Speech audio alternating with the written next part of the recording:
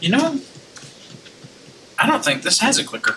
It might just be the keyboard. So, Which he can just, click on the big one and that will, or he okay. can hit spacebar. okay, now how do I go back?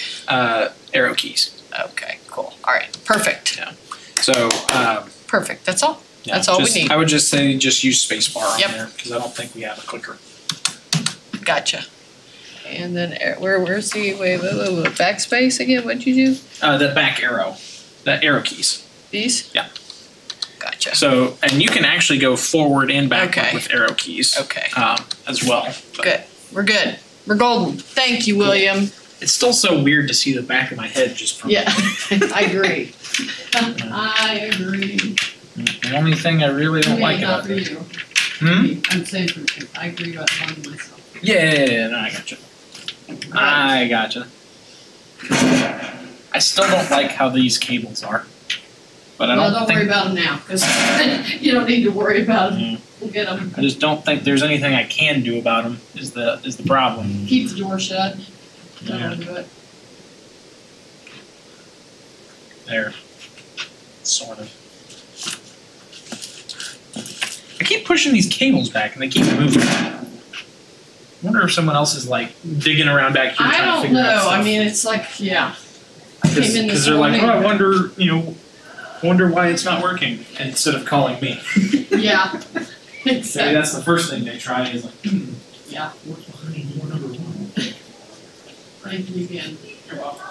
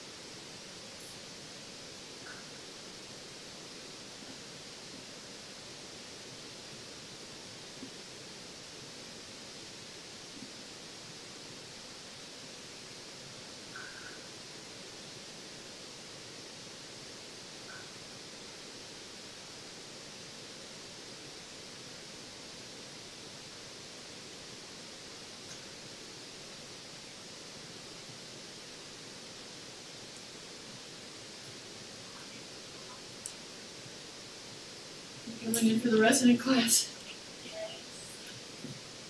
Well, I will let you explain it. What's your name again? Alexis. Hi, I'm Tanya. Nice to meet you. Nice to Yay. see you. And they did not include ranch dressing, so I brought this down. Great. Here's plates y'all can use, and here's extra napkins. Awesome. So you want to let everybody know what they can do. Thank you so much. You're welcome. Waters, help yourself. Awesome. Yeah, I was going to see Sam first.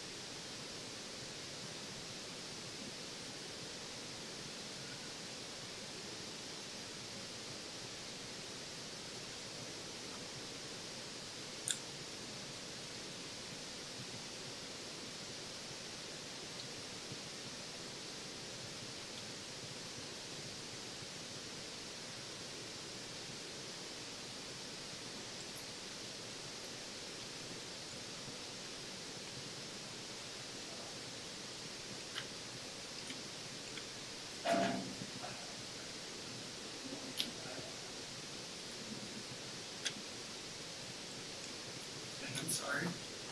Good luck with it. Oh, heck yeah. Seems as you're already.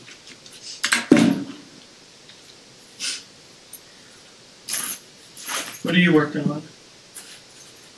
Oh, my other job. Another job. Well, what is it? I work at this information position. Oh, very cool.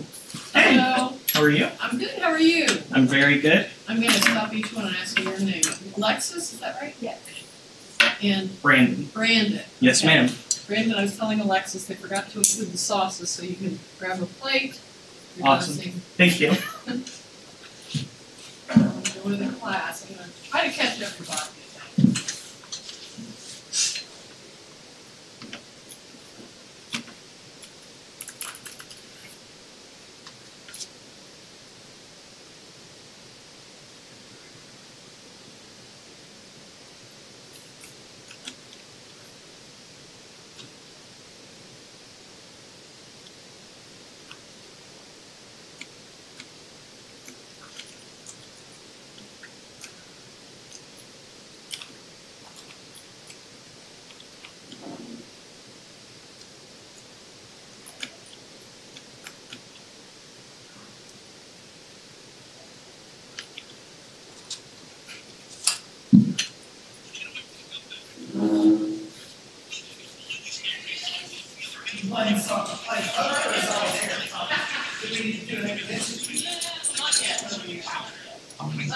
So this is telling Alexis and Brandon, you got your discovery that you got lunch here too, and then you got your food sauces, so there's plates with you. That's not cool. That's not cool. That's the best thing about Slim's. I know, well, at least we had a backup plan now. Hey, what's the advancing mojo here? Just hit the space bar? Yep. All right. Awesome. Alrighty. Tanya, thank you. You're welcome. And then do we just bag up the The lunch? Trash is here, just throw it away. All right. Alright, I think you guys have everything, water, and if you just wanna communicate that, but you're gonna try to catch everyone that should. Well, I have 20 boxes, I think I have 17, 19, I don't know. I think there's. This is my first interaction. I don't know how many residents there are? 18. 18. Okay. So we'll fight over the last two. Yeah.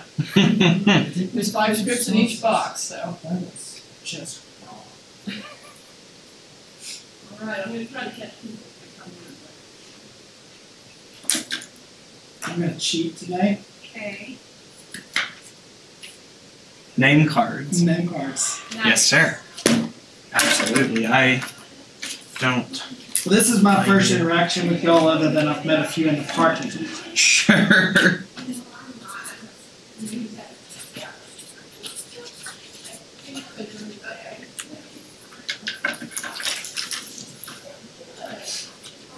You go.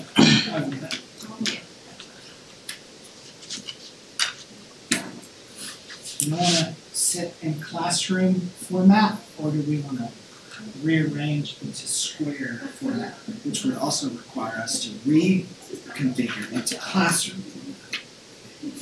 It's a big decision.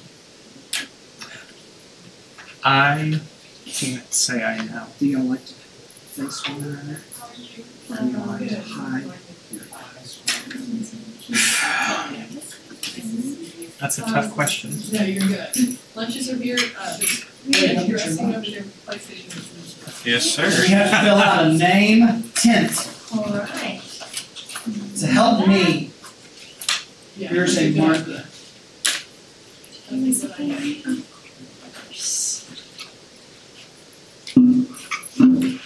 Oh, Thank you. See if I can name the tent. Amazing.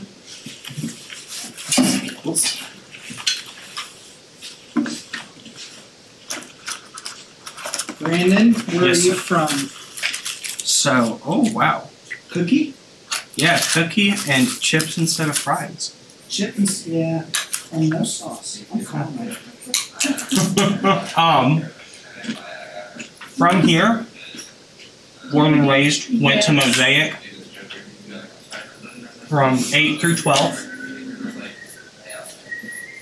Left to Dallas, Texas to go to Dallas Baptist University for 4 years. Is that the one in the World Series? Yeah.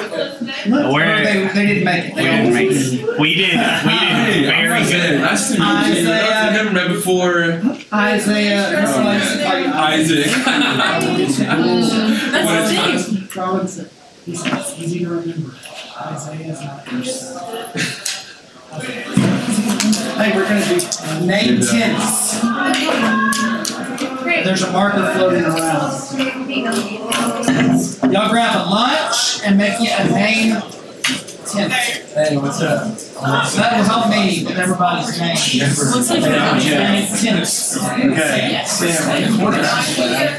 start working next to you for 2 years. Awesome. Yeah. So Keith, that's his background check the second year.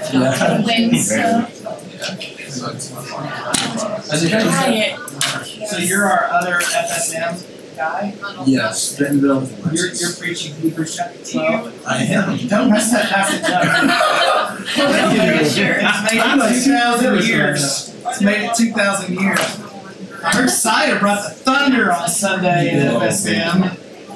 Alright, y'all get you a lunch and help me out by making your name on one of these little things. 8.5, Jack.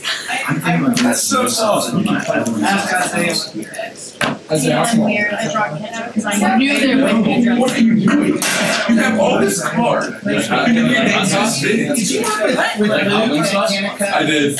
We talked at there. Yeah, that's it. First time I met Isaac was that one day you guys all came up. May 10th. All right. So did you got your It was I left work. Added you on Facebook. He just started running. I think I had a movie at Brandon's house last night, and I lasted 20 minutes. Good news and bad news. The good news is we got Slims. The bad news is We have no for some reason sauce. they didn't give us sauce.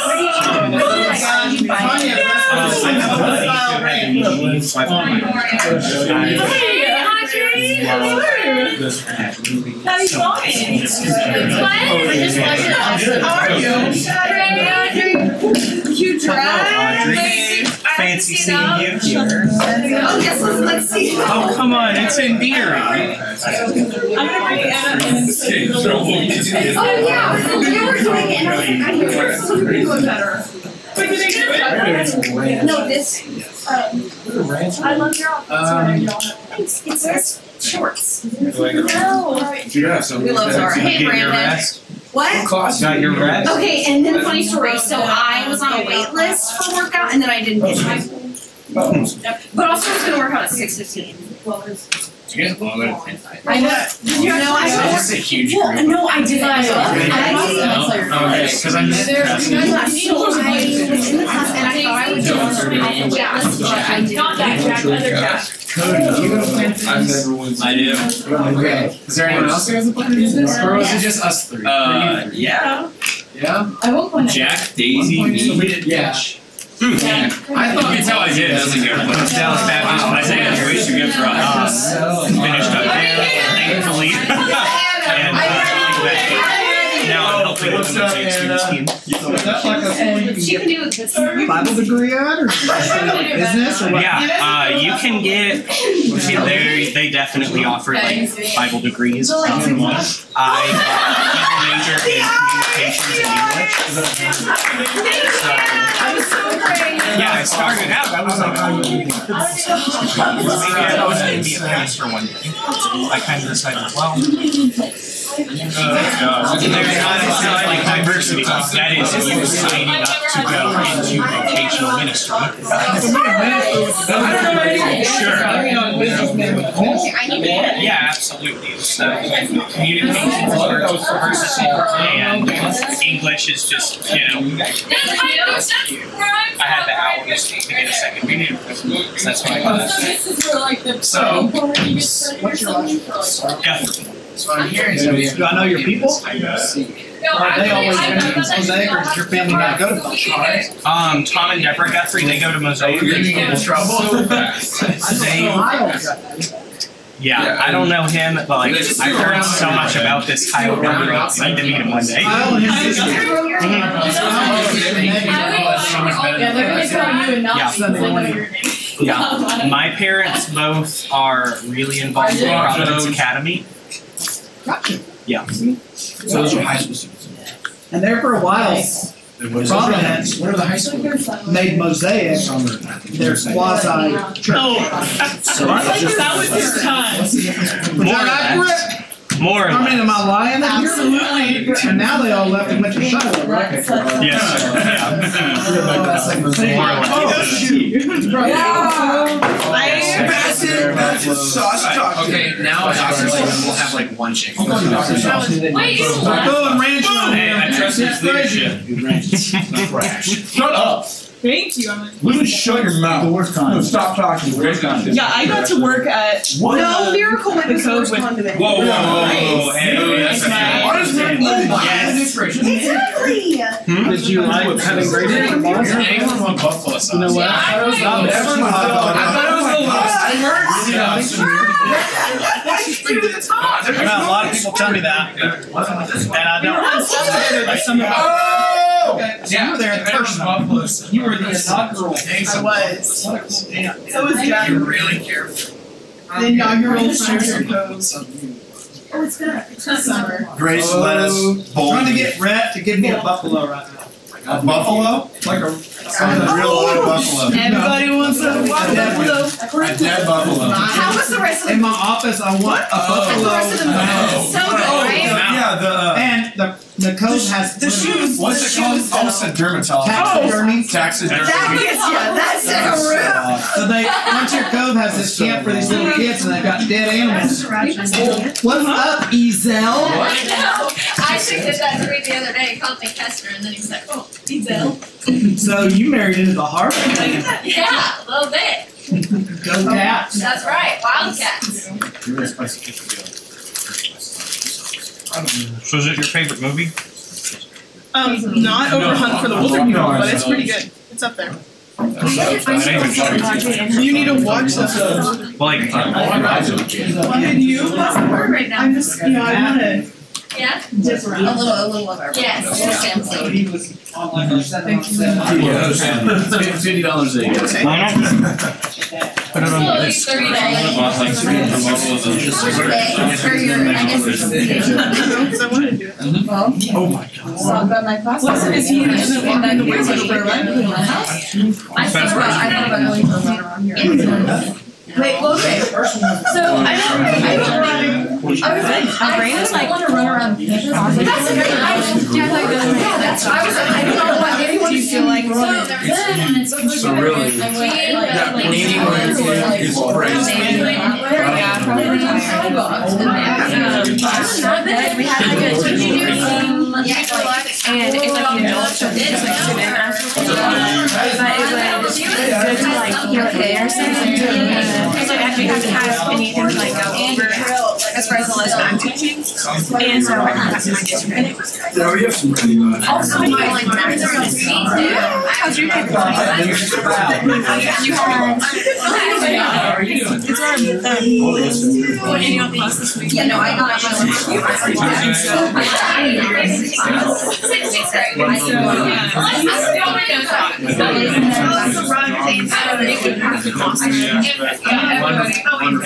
You should have one of these in front of you with your name on it. That will help me know who you are. This is our first time meeting y'all.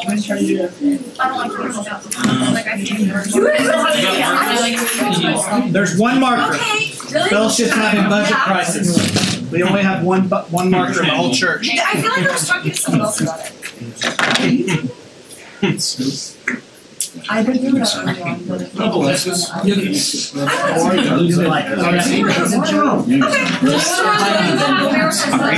When is it? I'm not a runner. Let's do it. I know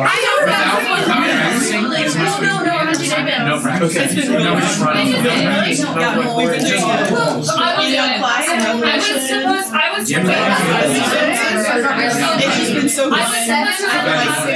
I've gotten to know students. I was at how about your day?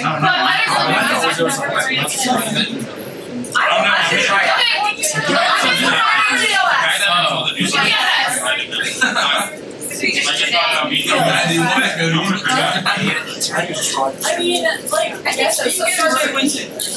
We're like, you're running a marathon?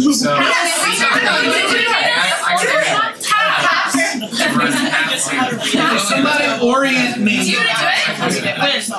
How long are we supposed to I need your notes on that. Dude, I got some. I think we can all do it. 2:30? And then, is there anybody that's supposed to be here that's not here that y'all want to text? They're like Do I have yeah, that's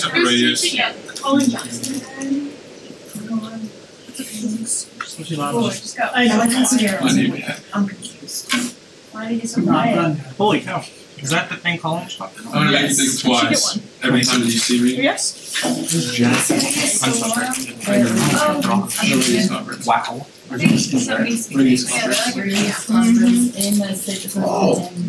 Wow. Wow. They're in Minnesota. Oh my gosh. I like making that. It takes a lot. Wow. Okay, so let's get going, and let's start with this, and it will help me to get to know you, and you to get to know each other better. So, wow. I guess there's a camera in here. Oh. Nick's probably recording us. Don't say anything out of pocket. Five. All right, so we'll go around, say our names, and you get to choose one of these three. And you got to be brief. Give us an interesting fact about you. A hobby. We're not looking for a story about your hobby. Or your favorite movie. Picking? It's or all of this. Pick one. Choose one. Choose one. And this may spark a conversation in the future between you and I, or you and someone else, or give you a memory hook to remember someone. Oh, that's the Lord of the Rings guy, or that kind of thing. So let's just go in order, and we'll start with Mrs. Ezel. Kennedy. I could say my favorite movie, I always go back to Footloose, and I want to say the old one, but I think the new one. Okay. Makes me want to dance. Fellowship Fayetteville College. Oh, yes. All right. I'm not ready for this. My name is Isaac. One more. Then. Favorite movie? That's a tough one. You could do a hobby. You're boring and have no hobbies. What's that? Roasted. Not interesting. Don't have any hobbies. I'll just go with the Dark Knight series. Those are really good movies. All right. I'm Matt. Hey, Matt. Hi, kid. And interesting fact, I square danced competitively for a year. Yeah, Shut up! Yeah, you did. Hold up. We are. We're gonna bring it back. I'm sorry, I was crunching my chip. I heard competitively. Square dance for reals. I thought you were going to say that you were a vegetarian up until a certain age. They know that one. They know that one? I used to love watching your dad sneak chicken fingers behind your mom's back. My name is He'd Jack. come to ball practice eating Slims. I'd be like, I thought you were a vegetarian. He goes, don't tell. Jack. My name is Jack, and I will say my interesting fact is that I can speak French fluently. Harley. Prove it. Somebody asked me a question. Movie. Mon film préféré est Rocky Balboa. On va à la plage. What does that mean? Going to the beach. Let's go to the beach. Yeah. Took a year of French. S'il vous plaît. S'il vous plaît. I'm Isaiah. An interesting fact. All my family lives in Kenya. Lives in where? In Kenya. I thought you were from Cersei.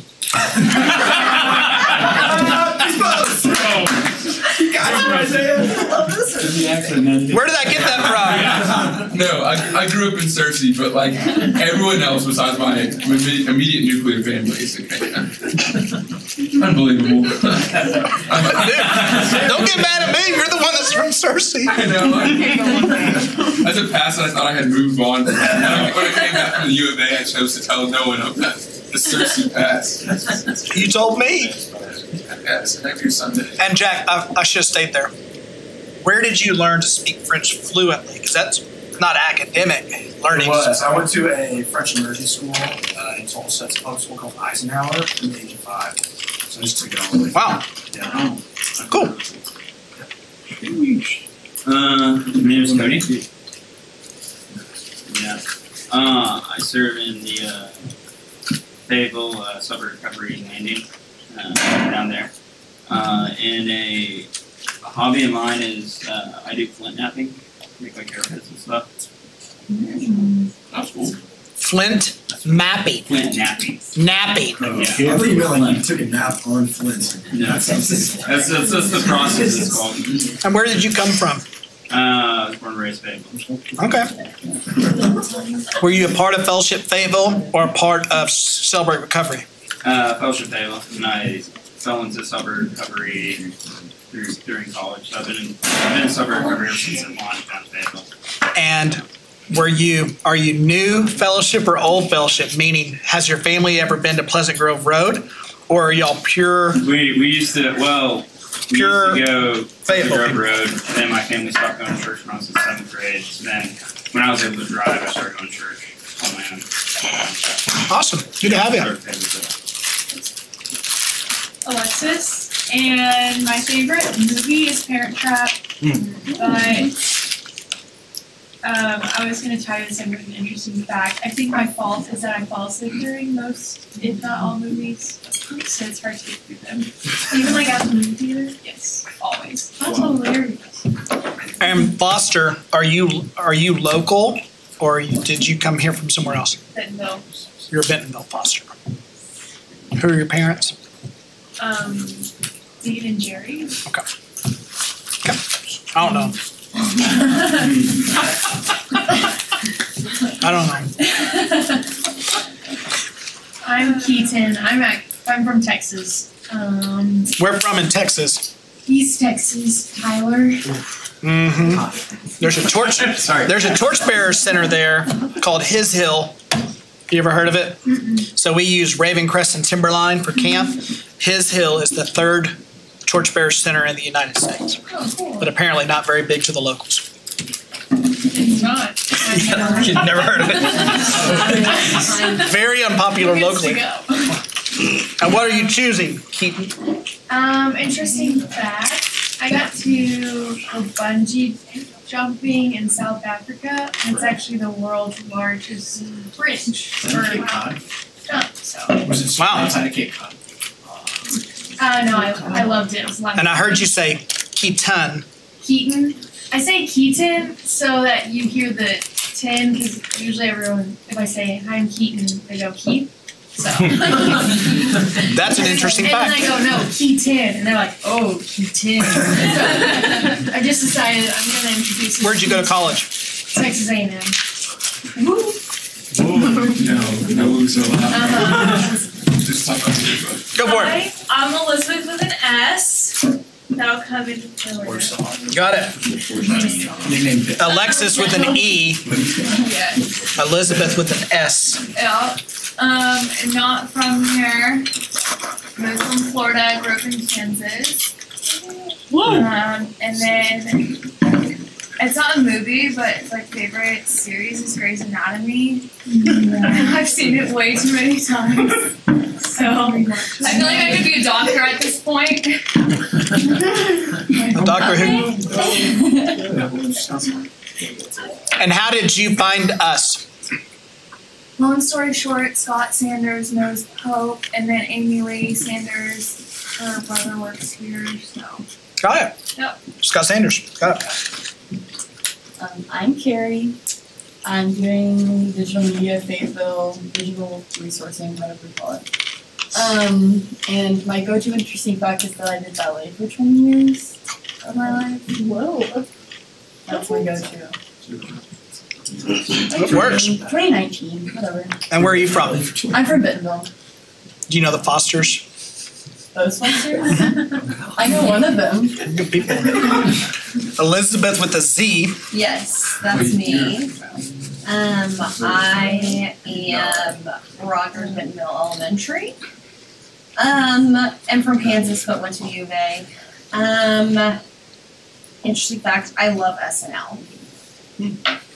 Current SNL, past SNL, the history of it. Current. Love it. So you too? No. Yeah. Well, my son got my daughter, so I'll tell you all about me, but 3 kids, all came through fellowship. My daughter works at Frontier Cove. She's the girls director. Middle son, Luke, works as a businessman locally. And then there's Isaac, who's a senior in college. But Isaac gave Grace for her birthday a cameo? a date night with her boyfriend, but he presented it to her. What's the guy that he's like the New York tourist guy and he talks with his hands over his mouth? SNL? It's Bill Hader and it's the what's that guy's name? It's like Stefan. So Isaac did a Stefan skit for Grace for incredible. Frontier Cove is in Adair. And he's like, he did the whole thing, and we were on the floor, and I don't even know Stefan very well. But you would have loved it. You would have loved it. It was unbelievable. I couldn't believe it. Classic. Yeah. Allie? Eiley. Yes. It is an I. There. Yes. My favorite movie is Remember the Titans. There you go. Yeah.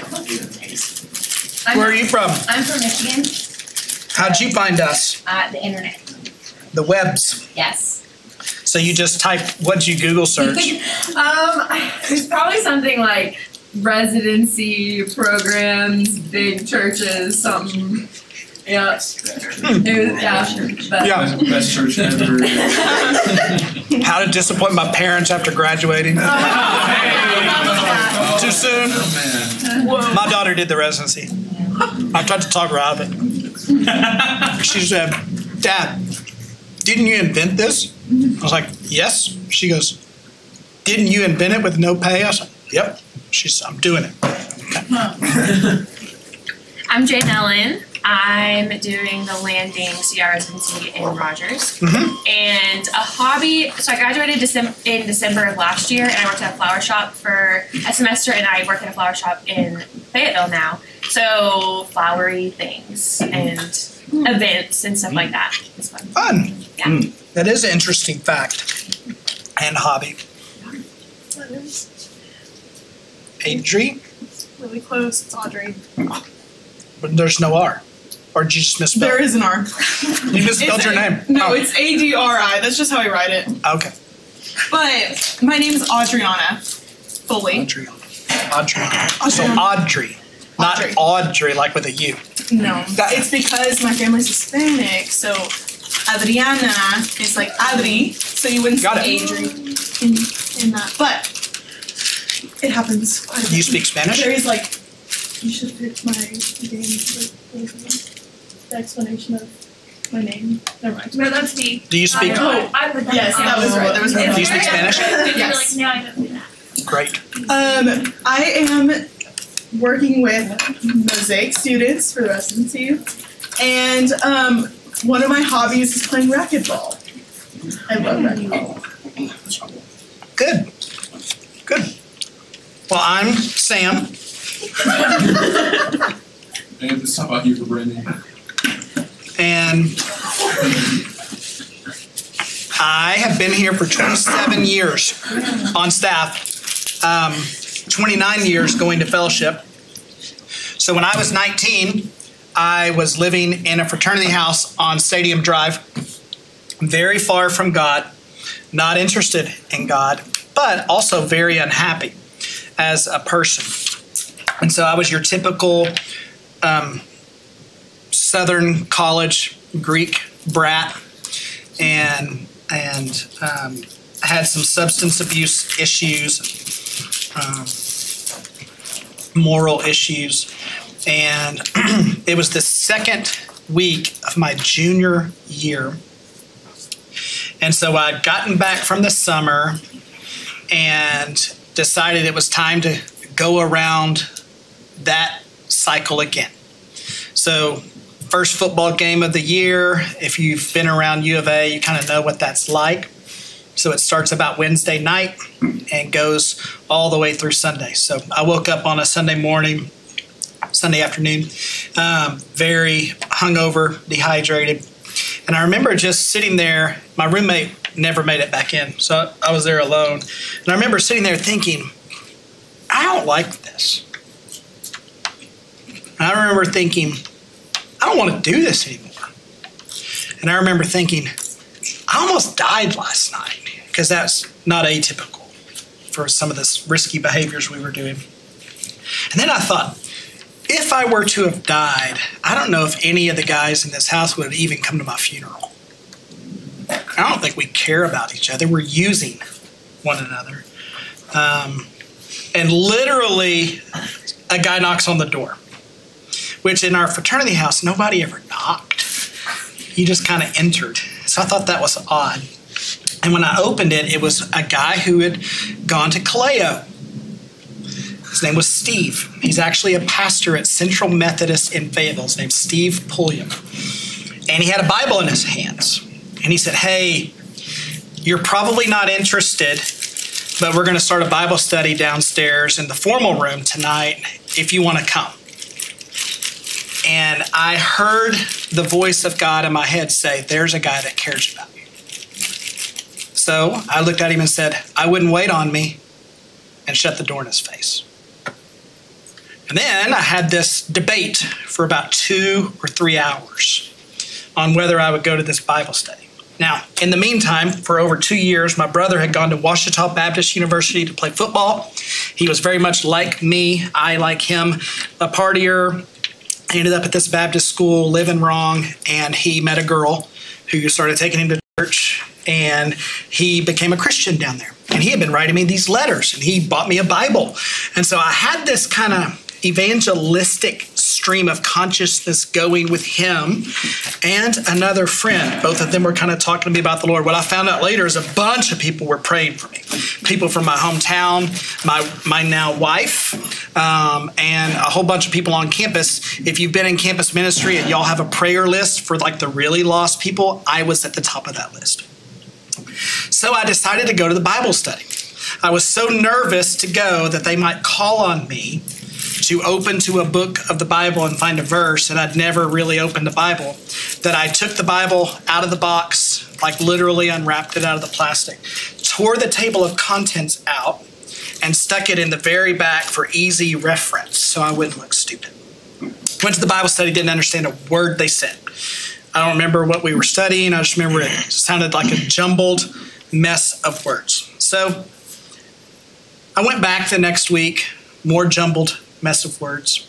And I called my big brother and I said, hey, I've been going to Bible study. And he goes, that's really good, but Bible study is not going to get you into heaven. And man, you need to stop drinking. And so he kind of challenged me not just to have some religious attendance, but to do something about it. So I went to the Bible study third week, and some of it made sense. We were talking about sin. We were talking about heaven. And I stayed after and grabbed a guy and I said, hey, this is all well and good, this Ephesus or whatever y'all are talking about, but how do I not go to hell? And his face lit up, and he shared the gospel with me and gave me Romans 10, confess with your mouth, believe in your heart. So I went up to my room and prayed to receive Christ and had a dramatic, radical conversion in my fraternity house.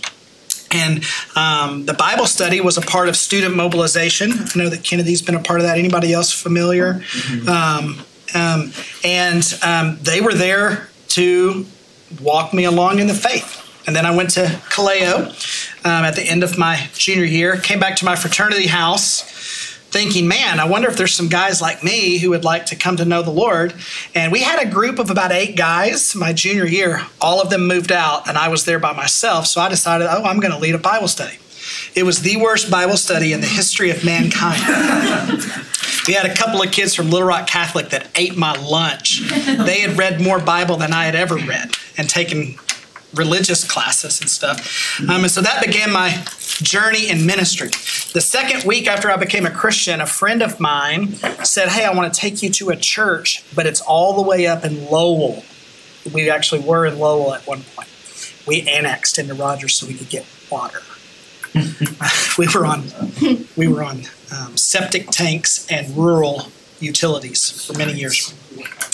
They brought me here, and this was the only place as a new believer that I ever felt comfortable.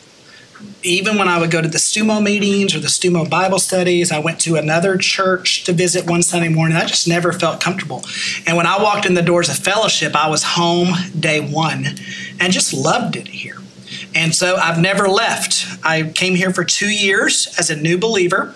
My wife and I got engaged and became married, and we ran out of the runway of college ministry, meaning we aged out. So all of our friends either got jobs or moved away, kind of like the phase of life you're in right now. And then it would be odd to go and lead the Bible study in my fraternity house anymore. So we didn't know what to do. So I literally just called the front desk of the church and said, my name's Sam. I've been going here for 2 years. Nobody knows me. I don't know any of you, but me and my fiance would like to volunteer to help do something. And they said, okay, and sent me to the student ministry department. Student ministry guy took me out for pizza, asked me to volunteer in the student ministry, and Amy and I started volunteering here. And the student ministry was a little bit unhealthy, would be a nice way to say it. Our student ministry at that point was mimicking a ministry called Young Life. Is anybody familiar with Young Life? Great ministry, great heart, but not for church kids at all. So their idea is to dumb down Christianity and hype up fun and acceptance. And so some Young Life chapters have a place where the kids can smoke, or lots of laid-back rules. And that wasn't working for Fellowship families who wanted their kids discipled. So that youth minister transitioned to another role at the church. They gathered the volunteers together and said, who will help us until we hire a new youth pastor? And Amy and I raised our hands along with 2 other people. The rest of them left. And so they never hired anybody, and I'm still here. That's the short end of it. Amy and I volunteered for a while, and then Robert and Kennedy's grandfather, Gary, took us out to lunch one day and said, hey, I was a stockbroker right out of college, by the way. They said, have you ever thought about ministry? And I said, man, I really have. I just haven't had an opportunity. Stumo's not my cup of tea. They've wanted me to come on, and I don't know. And they said, well, what do you think about coming on with us and helping us get through? You could be our interim youth pastor. So Amy and I prayed about it and took a 4-month commitment. That was our commitment from Fellowship. And then about 2 months into it, they came back to us and said, hey, we think you're our guy. We're going to stop interviewing. Why don't you and Amy stay? And we hired the 2 other volunteers, Derek Horn, who's still with us, and this guy named Murray Williams, who's crazy. You'll catch him at JJ's Thursday nights sometimes. He was our worship guy. He's still doing music out there. And we did student ministry for 12 years here at Fellowship and basically built FSM, as you know FSM and Mosaic Student Ministry today. Then I did family ministry at Fellowship for 5 years, which meant birth to graduation plus singles. And then I've been the congregational leader of Fellowship Rogers for whatever's left, 12 plus 5 minus 27. And so that's my role now. So we have 4 congregational leaders. Me here, Mark Schatzman has Bentonville, Clark Nolan has Fayetteville, Rodney Holmstrom has CR, and then we will have a 5th congregational leader when Mosaic replaces Newman. And so that's what I do. Who's on my Rogers team? Wait. Raise your hand if you're on the Rogers team. Rogers in general? No, Rogers. Rogers congregation. So are you CR? I'm CR, yeah. That's okay. It's okay. We love you. But I meant more formally just the Rogers Sunday morning. So we've got 4 residents. Is that right? All right. I love you all, but I'm responsible for them. So, hey, any questions about my story? Do y'all want me to pick one of these? Yeah. Yes. I have shot someone with a handgun. That's my interesting fact. And I won't explain it. I'm just going to let it dangle there. And let you think about it. I always drop that one at like an icebreaker. Yeah. And I have some legal trouble in Canada. Also Brandon. Yeah. Hey Brandon, what's your interesting fact? Oh, did we like skip you? Is that why y'all are giggling at me? You know you did. You know why I did that? Because we talked and I got all your stuff. Sure, yeah. All right. Who wants to keep skipping Brandon? And let's just do that to him. Yeah. And who wants to hear from Brandon? So we got 4 skips. Yeah, skip's fine. Let's go. No, go ahead, Brandon. Good, because I didn't finish my lunch. My name is Brandon Guthrie. And did anyone do hobby? Did anyone? I did. You did hobby? Okay, well, I'm going to do ballet. hobby. Okay, yeah. So hobby flowers? Most people did interesting factor movies. So I'm going to do hobby. I collect DVDs and Blu-rays. I have about 340. So that's my... 340? Where? Yo, what was that My parents' house. That's a lot of money, man. The top room is dedicated to your movies. The top of my closet at this place has a couple of my best movies, and then the rest of them are at my parents' house. Is there like certain genres, or is it just favorites, or anything? How do you organize them? Alphabetical. Objectively, which is the best one? Do you mean as far as like what my favorite movie is, or like what's the best collector's item? Objectively, movie. Like as a collector's item? What? No. Yes. What is the best movie? All right. So my best collector's item is a trilogy called The Human Condition, and it sells for roughly $150. Dang. Each movie's like 3 hours long. Oh, wait, hold on. I was like, wait, hold on. Who wants another lunch? Yeah, that's the Take home to the village. We're gonna take them. Well, yeah, we'll take them. All right, does anybody want another lunch Those now? are in the sanctum. Brandon, is there a aftermarket increasing value on DVDs and Blu-ray? Oh, so this is just your hobby is to engage in obsolete media forms. Sure, Have yeah. you watched all of them? Oh heck no, I've watched. Wait. So you just buy them? Well, Do you go to Walmart in those big bins and dig through them? I've got about 100 I haven't seen. Are you going to? Of course, yeah. I didn't buy them for nothing. There's a lot though. That's interesting. Thanks. That is an interesting fact. All right, and he had a hobby. He makes arrowheads out of flint by napping.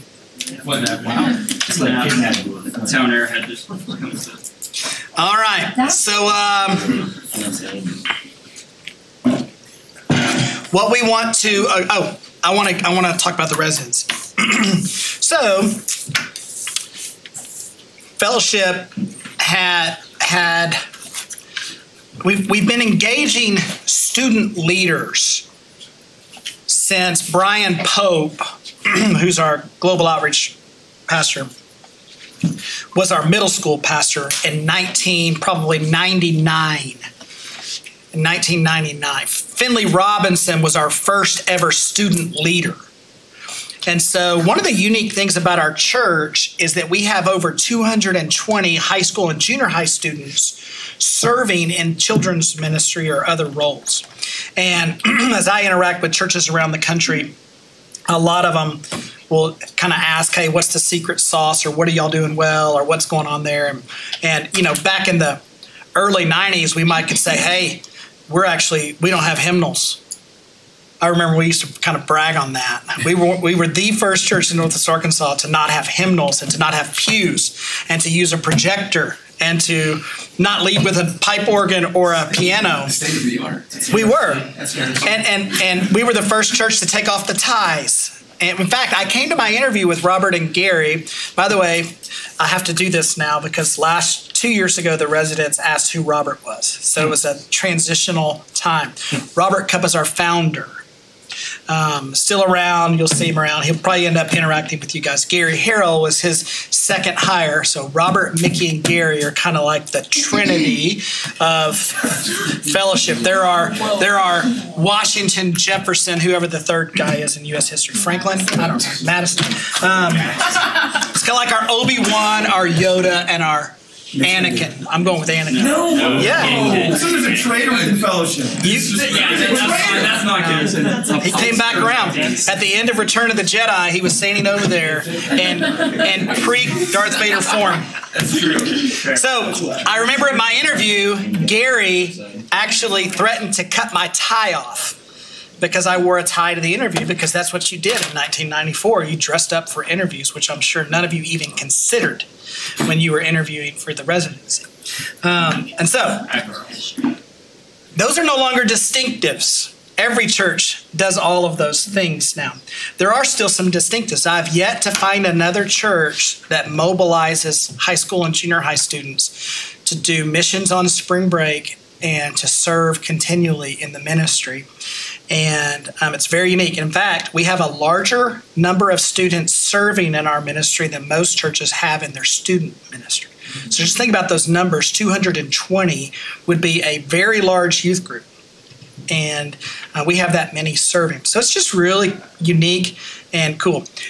Well, what happened is you get the Kennedy Kessners, Ezels of the world who grew up in that model, go to college, become a cell leader, and their development track, the Matthew Siders, their development track is going, and then what do we do with them now? And at the same time, Fellowship used to office in all of the houses that are now the Village. Those were our offices before this building was built. When this building was built, we had all these houses, and we thought, what are we going to do? Well, Robert had this great idea. We'll make it our missionary housing, but we had extra ones. We didn't have that many missionaries. What are we going to do with these? So we came up with the idea. What if we got college graduates? We didn't have a lot of success with college students because their schedules and driving from U of A to do ministry with us just didn't always work out very well. So college graduates who were interested in ministry but weren't ready for seminary, didn't know if ministry was their thing, maybe wanted to do a gap year and serve the Lord. So that's how the residency was birthed with, I think we had a first class with 6 residents. And here's the goal. Here would be my goals for you. I want you to leave in May tired. So I hope we wear you out, and I hope we abuse you. Like if we told you to work 30, I hope we work you 35 a week. And here's why. I want you to taste what it's like so that you'll know if you're called to vocational ministry. So I want you to have your heart broken this year by a student or somebody critiquing you or whatever, and I want you to experience the thrill of leading someone to the Lord or helping disciple someone, and to experience the greatest moments and the hardest moments so that you're equipped to know what you want to do with the rest of your life. So my daughter did the residency, and then she was offered a job in the Springdale Public Schools by 4 different principals. They were all calling her, we want Grace Hannon, we want Grace Hannon. And so she decided to go raise support and work for New Life Ranch. Why? Because of the residency. She got in here and tasted what ministry was like, and she's hooked. And the same principal just called her 2 weeks ago, and she told him no again. I don't want to teach right now. I want to do ministry. And then there may be some of you who say, you know what? I've tasted ministry in a healthy place, and it's not for me. I want to be a teacher, or we've had some go to med school, law school, grad school. I want to go into missions. And I'm glad I did this because it taught me that maybe church ministry is not for me. And that kind of thing. So it's a great year for you. I hope this year you find out some things you're good at. So I know Jack's about to teach in what, 3 weeks? 3 weeks. You ever done a sermon before? No, I haven't. All right. So you're going to find out that you like this. Maybe you have a little aptitude for it, or maybe it would be a struggle for you. Yes. Kennedy's grandfather was one of my mentors, and Gary has a profound hatred for public speaking, and he was a preacher. He took speech by correspondence at U of A. So that means he wrote his speeches in. He never gave them. Yet he had to get on a platform in front of thousands of people and preach, and he was a wreck for 2 weeks. Every time he did it, for the whole time I knew him. And since he's retired, he's never returned to the pulpit. We've offered him many dates, and he just smiles real big and says, "No, thank you." So you're about to find out, Jack, what you're made of, and that's a good thing. Some of you are going to find out you have a knack for counseling and or evangelism, or you're really administrative. I've heard some of the meetings that Matthew and the FSM team are having even now about fall events, and you'll just figure all of that out. And so we're here to help you discover stuff about you, and then we need the help. We have thousands of people here. We could hire unlimited staff and never meet the needs. And so this is a way for us to scratch your back while you scratch our back. So we're leveraging this free housing to leverage a need in your life, and then hopefully it'll be a break-even year for you. But we're not going to put a bunch of money in your pocket, but hopefully we'll keep you fed, keep you insured. You won't go into debt, and you can work your job and buy your lattes and all of that. And then at the end of it, I will say this: you're marketable. People start calling us and asking about our residents. Do you have a resident? We have this position. Like, I already know of positions that are coming up at New Life Ranch. Grace told me about yesterday. So if you're interested in Christian camping, I get my application into the ranch. At the end of the summer, they're going to have some turnover with some staff. And so we have other churches hire our residents. Sometimes Fellowship has a position open, and we hire our residents. And so I hope it's a great year for you. I would say this: our staff's attitude towards you is that you're not the pledges, you're not our interns, you're our fellow staff. You're not under us, you're alongside of us. And you're going to realize that really quickly. People are going to want to know your names. And I'll tell you, it's very odd. There's not many businesses out there, or corporations, or churches or ministries that will treat you like we're going to treat you. And I want you to know our doors are open to you. So if you ever want to talk theology, ministry, life, wisdom, then my door's open. Let's go get a chicken biscuit and we'll sit down and talk. And I would actually challenge you that don't waste that opportunity to have access to Mickey Rapier or Clark Nolan or Christy Morris or Amy Anderson's like one of the most fabulous human beings you will ever meet in your whole life. I'm like her biggest fan. And don't waste the opportunity you have to glean from us some of the things we've learned. And so as guys like me roll into class, you're going to find a connection like, I like the soup that guy's cooking, then that means you need to follow up with me. Or maybe Nick Rowland is your jam. You need to follow up with Nick, and you'll get lots of time with Matt and Carrie because that's what they do. But pursue the rest of us as well. If you get any time with Robert, take it. In Robert, we have a seminary level, I would even say that a director of a Bible department at a seminary sitting in-house. He's better than any seminary prof I ever have, and I went all the way through DTS. I didn't tell you all that. Did my first degree at DTS, did my second degree at Gordon Conwell, up just outside of Boston to get my doctorate. So I have a doctorate in preaching. So one of my expertise things I bring to the table is training people how to preach. And so if that's an interest of yours, then I can help you with that. Jack. What's Robert's name? Robert Cupp. And he lives on the back side of the village. So the red brick house is Robert's.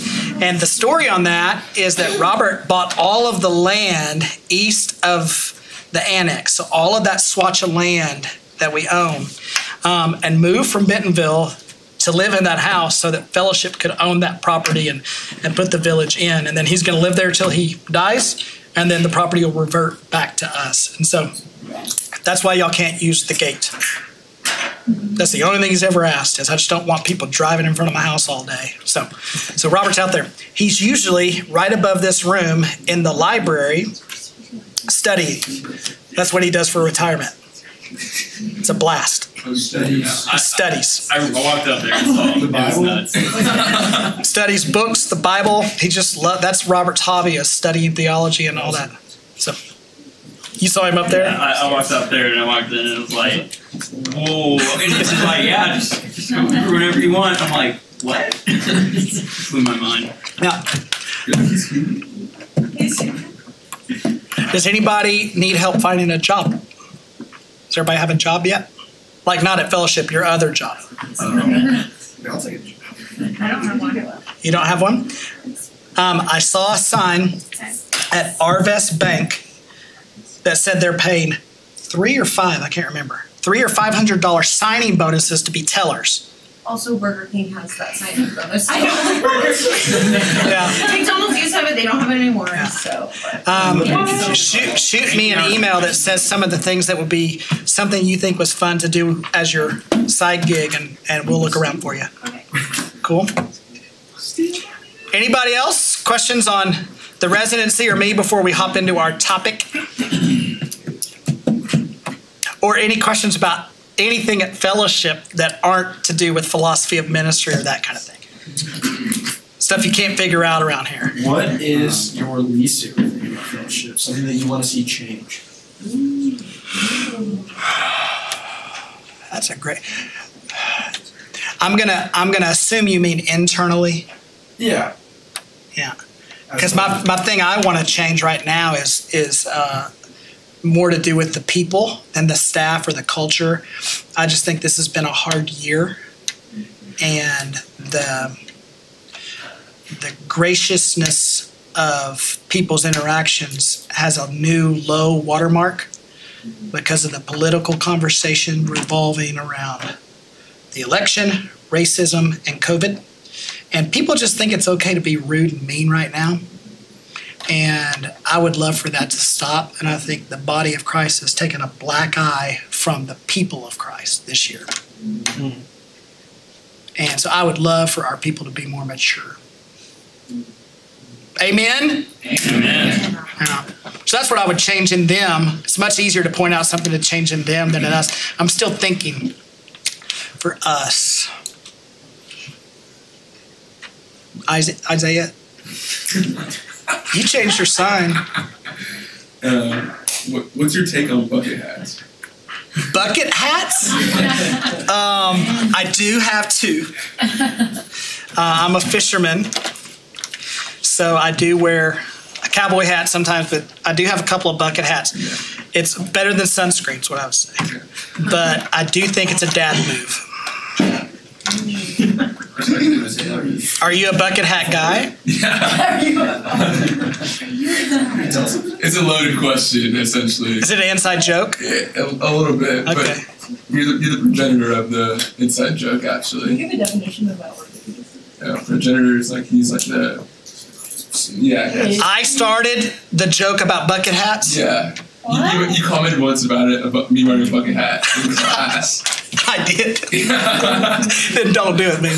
Don't wear a bucket hat. So I was conned then too. Yeah. No, I wear them for sun protection when I fish, but I wouldn't recommend it as like a fashion statement. It is coming back into fashion, though. Is it? Well, I also would say this.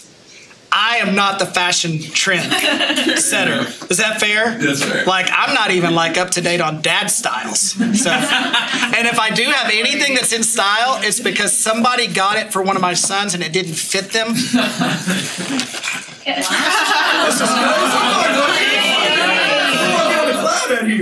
I got these from Luke because he didn't like them. Yeah. All right, Brandon, I'm still thinking. Yes. So this is on my mind because we were just talking about it over there yesterday. Without beginning too long of a conversation, just quick thoughts. What are your views on free will and/or predestination? Yeah. I'll save that one. I'll save that one because of we'll do a Q&A at the end. But okay. Or do y'all want me to just knock that out real quick? Well, we should bring our whole class over and then have them. Antioch. Yeah. Yeah.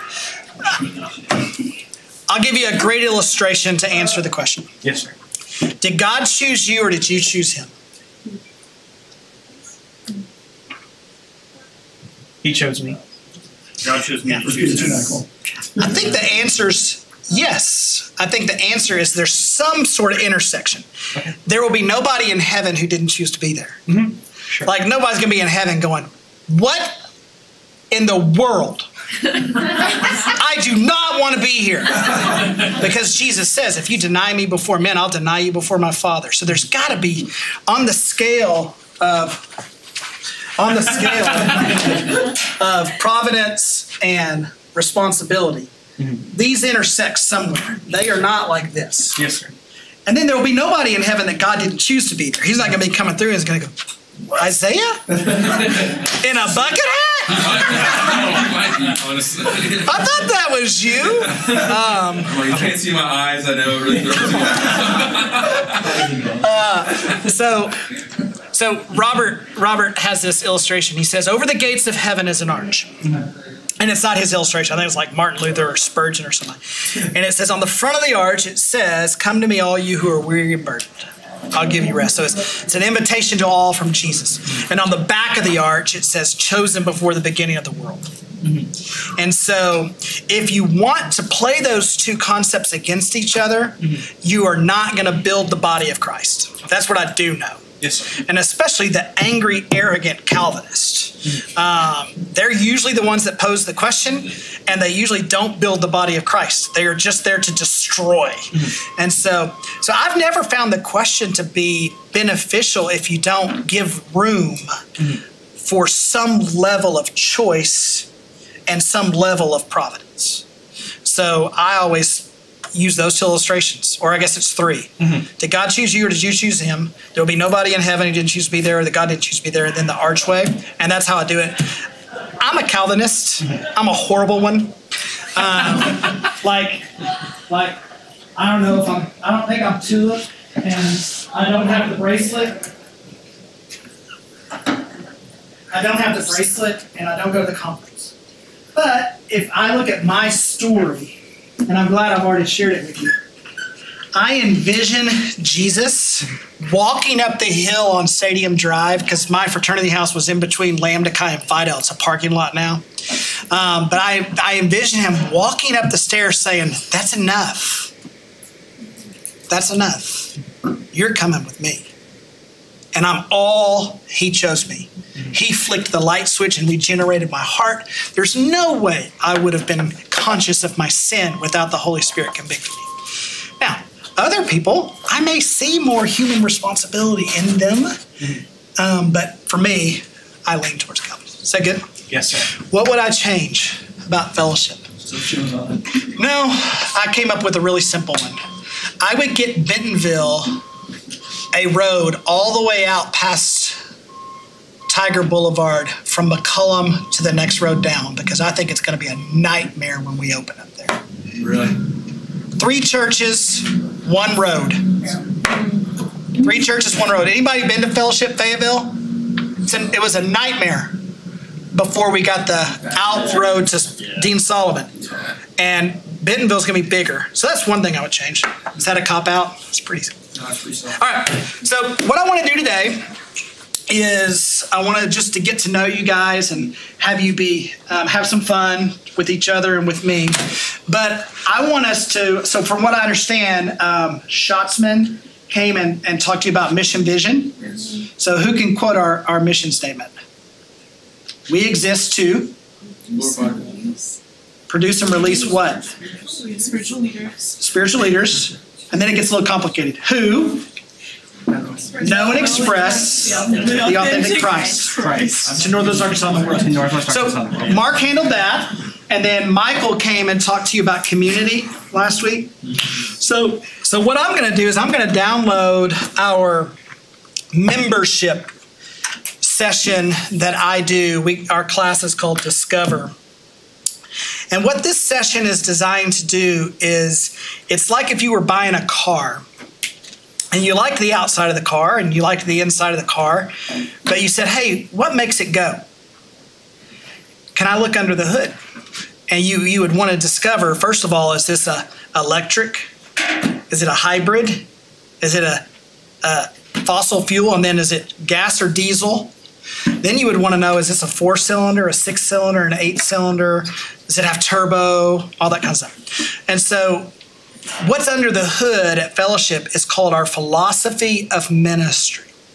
And so, in thinking about things that are concrete and abstract, these things are going to be more abstract, but they inform the concrete. So Michael talked to you about Celebration Cell. These things inform that. Does that make sense? Because of these things, we are Celebration Cell. So these in hierarchical order are above strategy. Philosophy should drive strategy. And so you have a philosophy about your life. You have a philosophy about the way you date, or you have a philosophy about the way you spend your money, and it informs your decisions. So these are these big picture things. First thing is just to understand fellowship.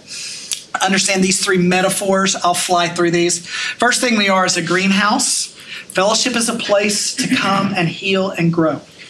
And so whether you need healing like at CR, or whether you just need to hide in the back for a while and see if you can trust the church again, or whether you need a place to come and cry and sing or pray or whatever, we're a greenhouse. And in a greenhouse, things heal and grow.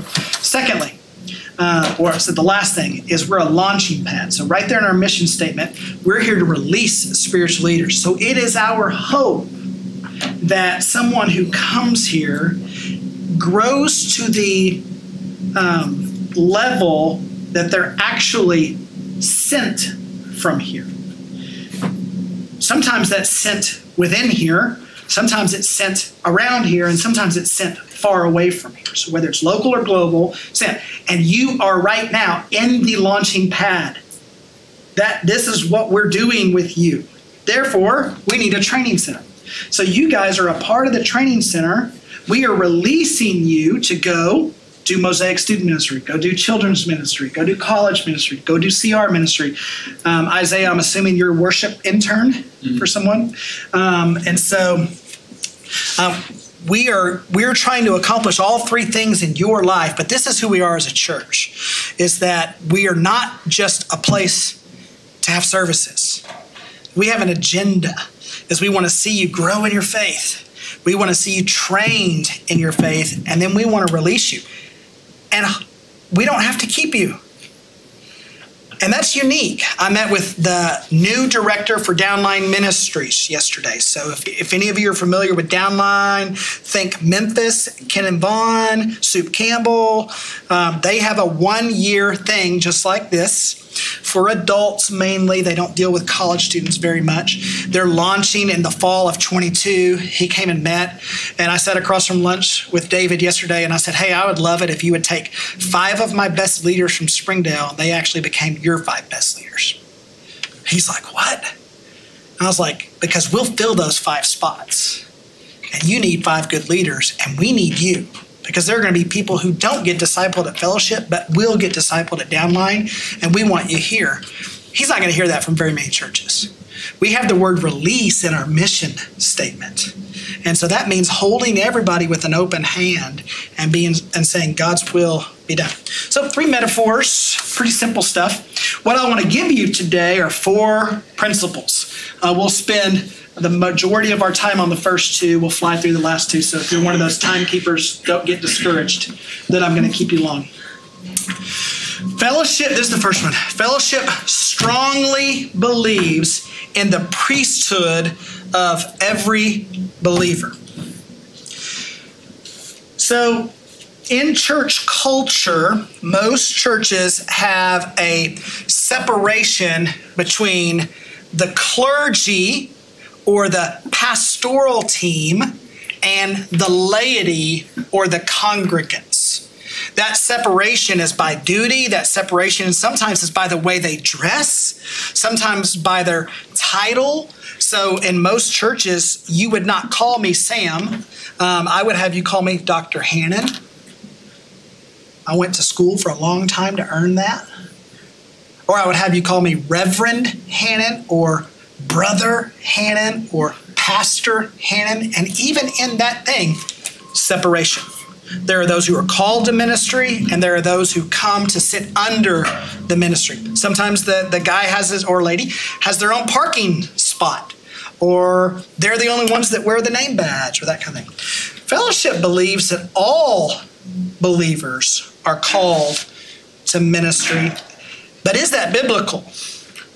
Well, there's actually some great theology behind the priesthood of every believer. 2 Corinthians 5:20 is not a verse just for pastors. It says, we are therefore Christ's what? Ambassadors. God is making his appeal through us. So I'm not the only one who evangelizes. I'm not the only one who disciples. I'm not the only one who offers counsel or wisdom or care.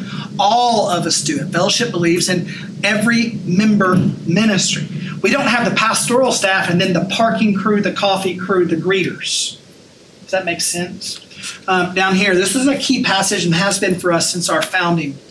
It was he who gave some to be apostles, some to be prophets, some to be evangelists, and some to be pastors and teachers. And I believe verse 12 applies to the last phrase. Verse 12 is expounding on pastors and teachers.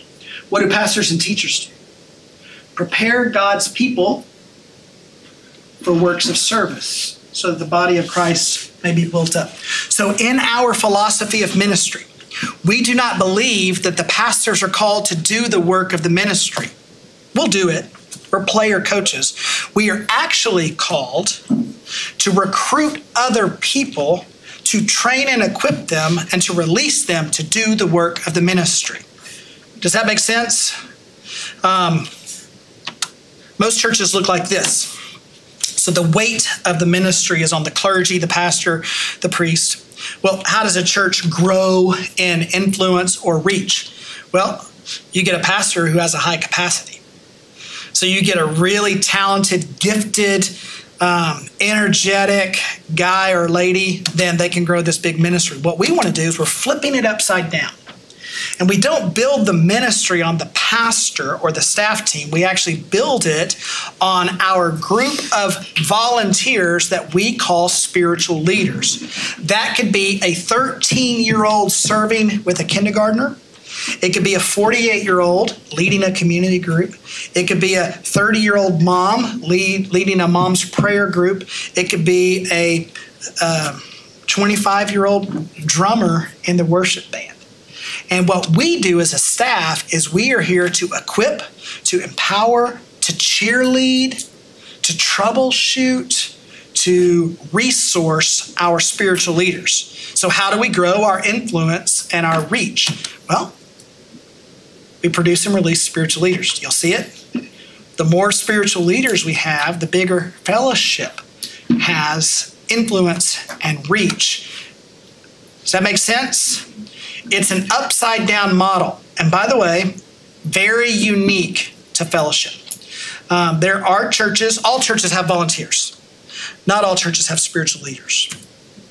Some churches have spiritual leaders, but very few churches have pastoral types who aren't in the pulpit. And we will take you as a volunteer as far as you want to go. So we have guys and ladies that work for Walmart and Tyson, but you wouldn't be able to distinguish them from one of our staff people in what they do, whether that's preaching or doing funerals or weddings or counseling or that kind of thing from the paid professionals. Does that make sense?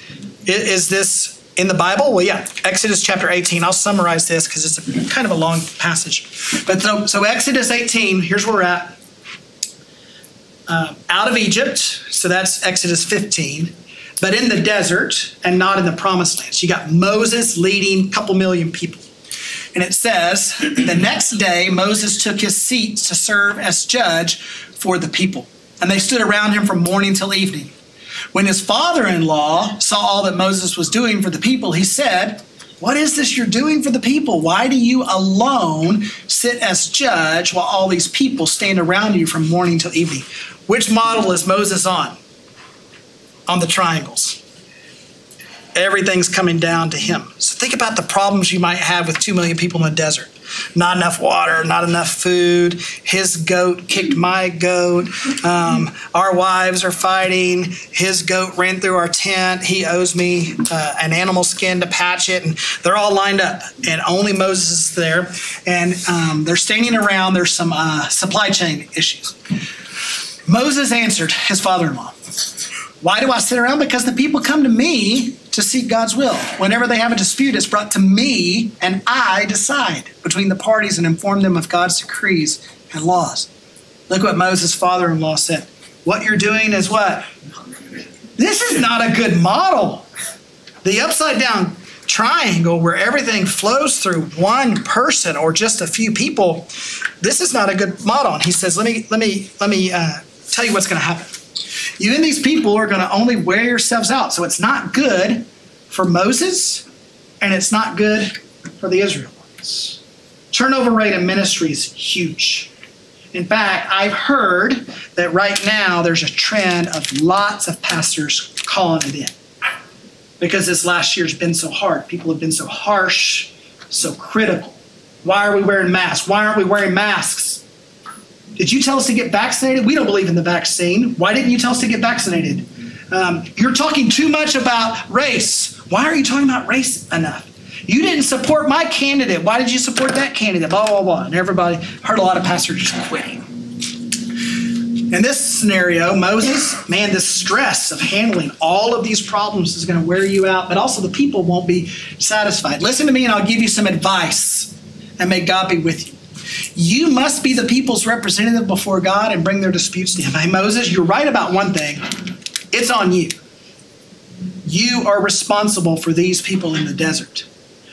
Verse 20, but here's my advice. Teach them the decrees and laws and show them the way to live and the duties they're to perform. Tell them what you expect of them, but select capable people, men who fear God, trustworthy people who hate dishonest gain, and appoint them as officials. Listen to these numbers, over thousands, hundreds, fifties, and tens. Have them serve as judges for the people at all times, but then bring every difficult case to you. The simple cases they can decide for themselves. Moses, raise up spiritual leaders. There'll be some spiritual leaders who are mature enough and have the capacity to handle thousands. And maybe that comes by having 100 leaders of 10. And there'll be people that are capable of handling 50. And then there's people that are capable of handling 10. And then if something comes up through one of those groups of 10 or one of those clusters of 50 or even one of those large groups of 1,000, and they just can't figure it out, that's what you are for, Moses. So you equip them, you release them, you trust them, but you're available to them. Does that make sense? This is our philosophy of ministry. Do y'all see it? Exodus 18 is like one of our favorite passages. And Moses is commanded by Jethro to create more priests to get out there. So at Fellowship, how many of you are small group leaders right now? Anybody? So you get a person in your group, whether it's a peer or a student, and they come to you and say, I'm just struggling finding the words to pray. How many of you think you could handle that? Listen to them. I'm so sorry. Here's been my experience. Could we pray together? That kind of thing. Somebody in your group comes to you and says, hey, I have 2 job offers. One of them requires me to move. The other one's here. This one's more money. This one's less money. I probably prefer to do this, but I need the money there. I don't know what to do. What's God's will? How many of you think you could have a coffee and just kind of kick that around? All right. One of your people comes to you and says, my dad is abusing my little sister. How many of you feel equipped to handle that? That's what I'm here for. I handle that all the time, stuff like that. Abuse cases, divorce cases, substance abuse, all of that. I've been here 27 years. I don't know if I'll be surprised again. I hope not. But I've just been around the block. I've seen it all, everything. So you're going to come to me and my class on that in July. We have moral obligations. We have spiritual, and I'll help you through it. I'll help you through it. Or your team leader will, or your congregational leader will. And so that's this model here. Priesthood of the believer doesn't mean we say, hey, nobody's in charge, everybody's in charge. Everybody grab a Bible and go form your own little church. We'll call it All Fellowship. Teach whatever you want, do whatever you want. Tell people everything's okay. There's no sin, there's no standards. No. It's just releasing things on a level that's appropriate for the spiritual maturity of that person to get the whole of the ministry done. Here's the results. That will make your load lighter, Moses, because they'll share it with you. Luke chapter 10, verse 2. The harvest is plentiful, the workers are what? Few. Moses, you need more laborers. You need more workers. If you do this, and God so commands, you will be able to stand the strain. So Moses, you're going to be healthier. By the way, Fellowship has a pretty low turnover rate.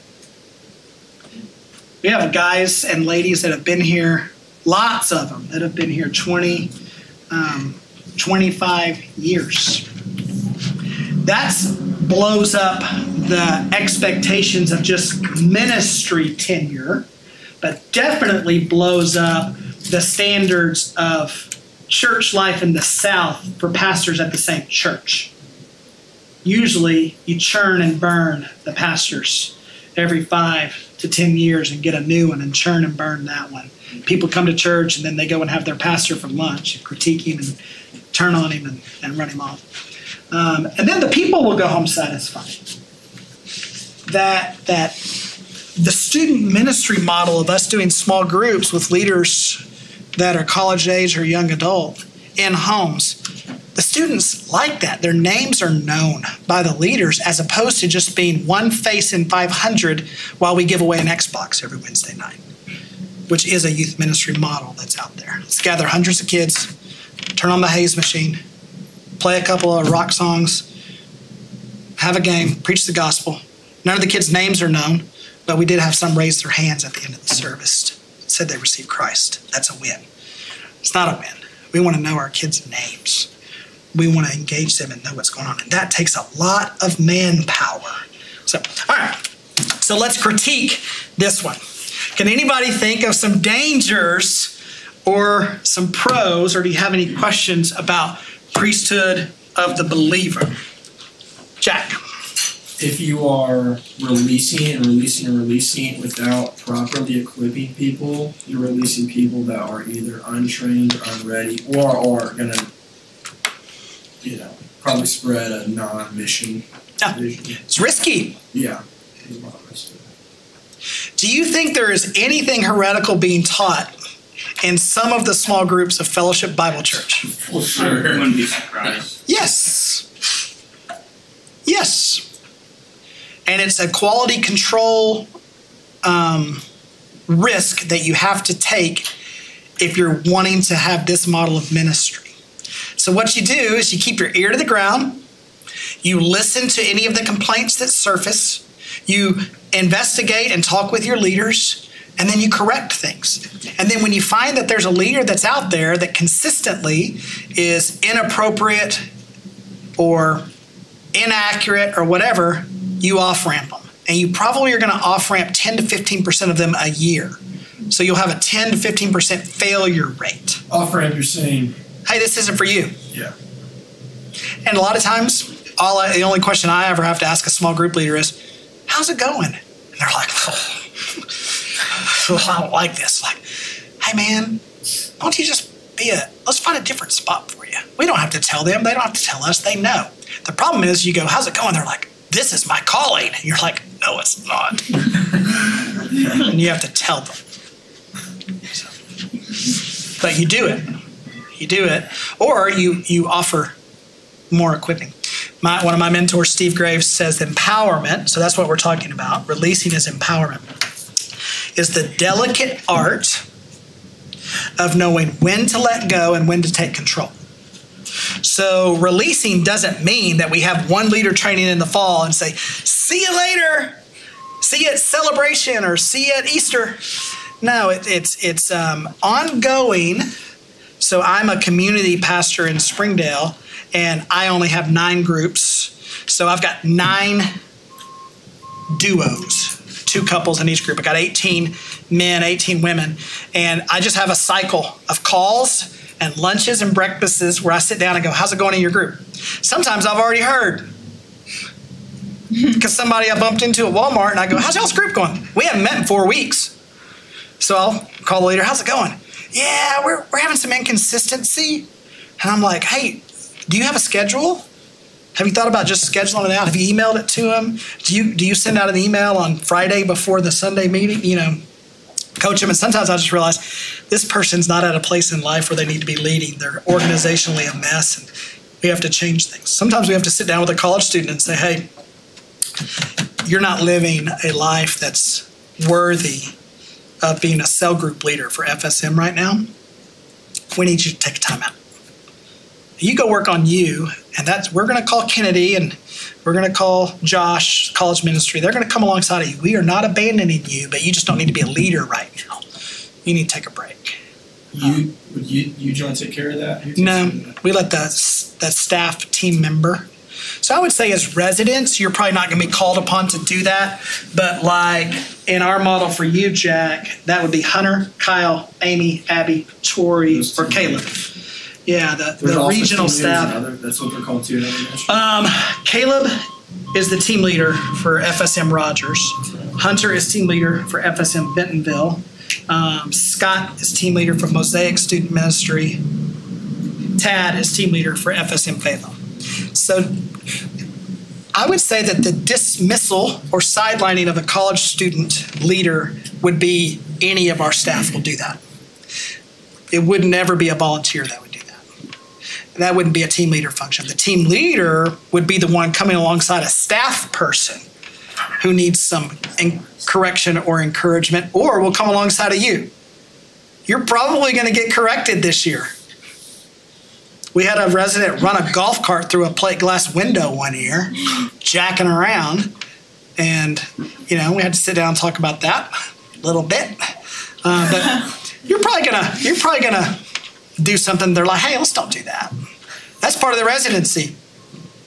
I still have that said to me sometimes. Yeah, Kennedy's father-in-law made it a hobby. You're not your father-in-law, your grandpa. Made it a hobby correcting me. It's awesome. Miss it. Kidding. Hey, other questions there's some risk here. You overmanage the risk by equipping, by staying tight with your leaders. And if you've been in the fellowship system, you've seen this happen for you. Dave attached himself to you. Tad attached himself to you. Beth Davies told you to take off your hat, didn't she? Yeah, she's like, Isaiah, quit with the bucket hat. It was the funniest thing ever. No. It was so funny. I was like, I like sensed it in the morning. I put the hat on and I was like, we're about to see what I was on this morning, so I just let it ride. So I was unsurprised whenever I was told. Yeah, no big deal. No big deal. Other questions about priesthood of the believer?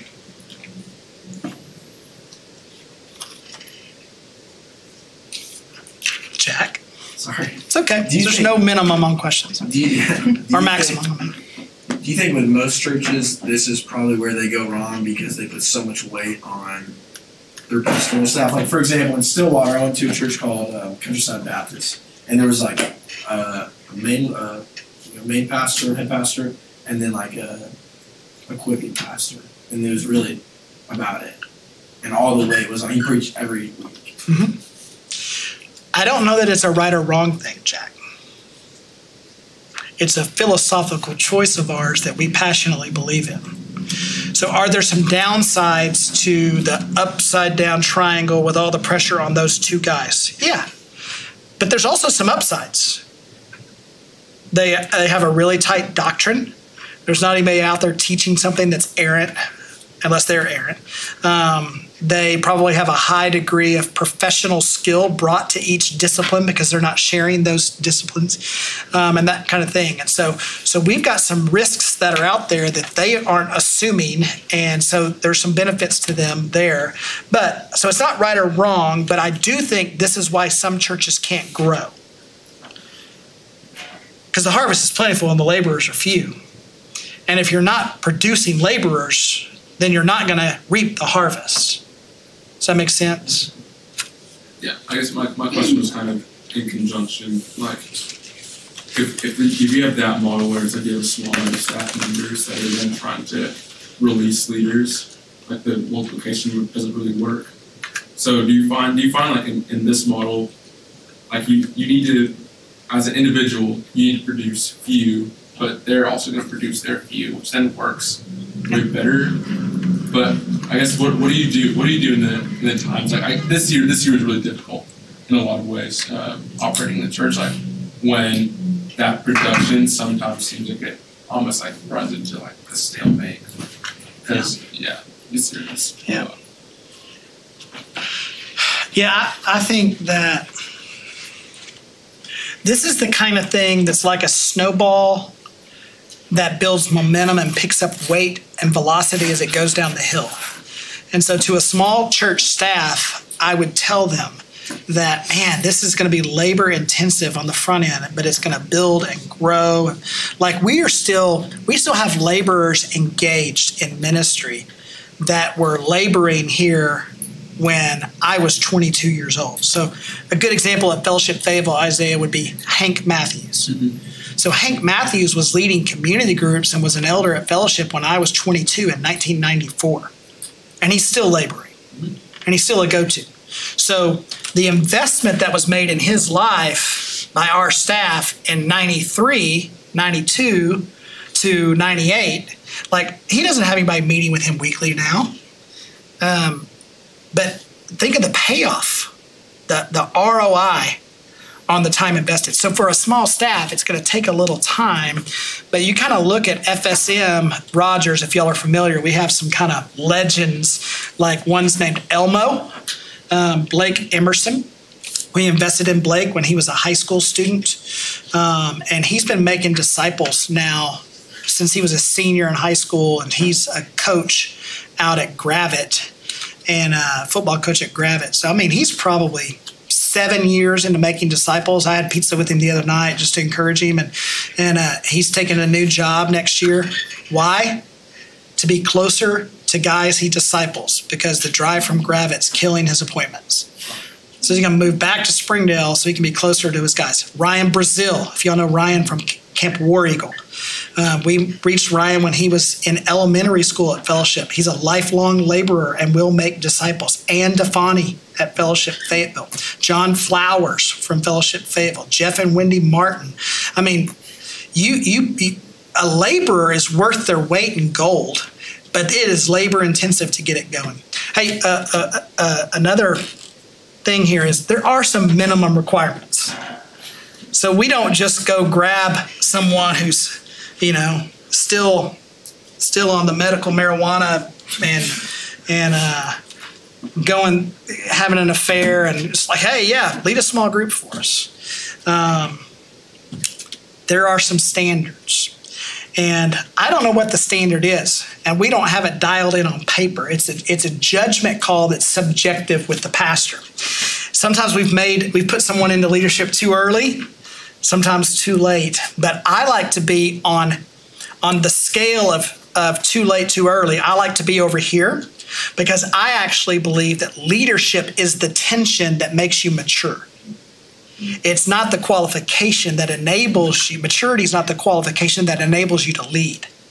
And so one of the cool things about you guys being in the residency is we told you we're going to treat you as peers on staff and we expect you to behave like it.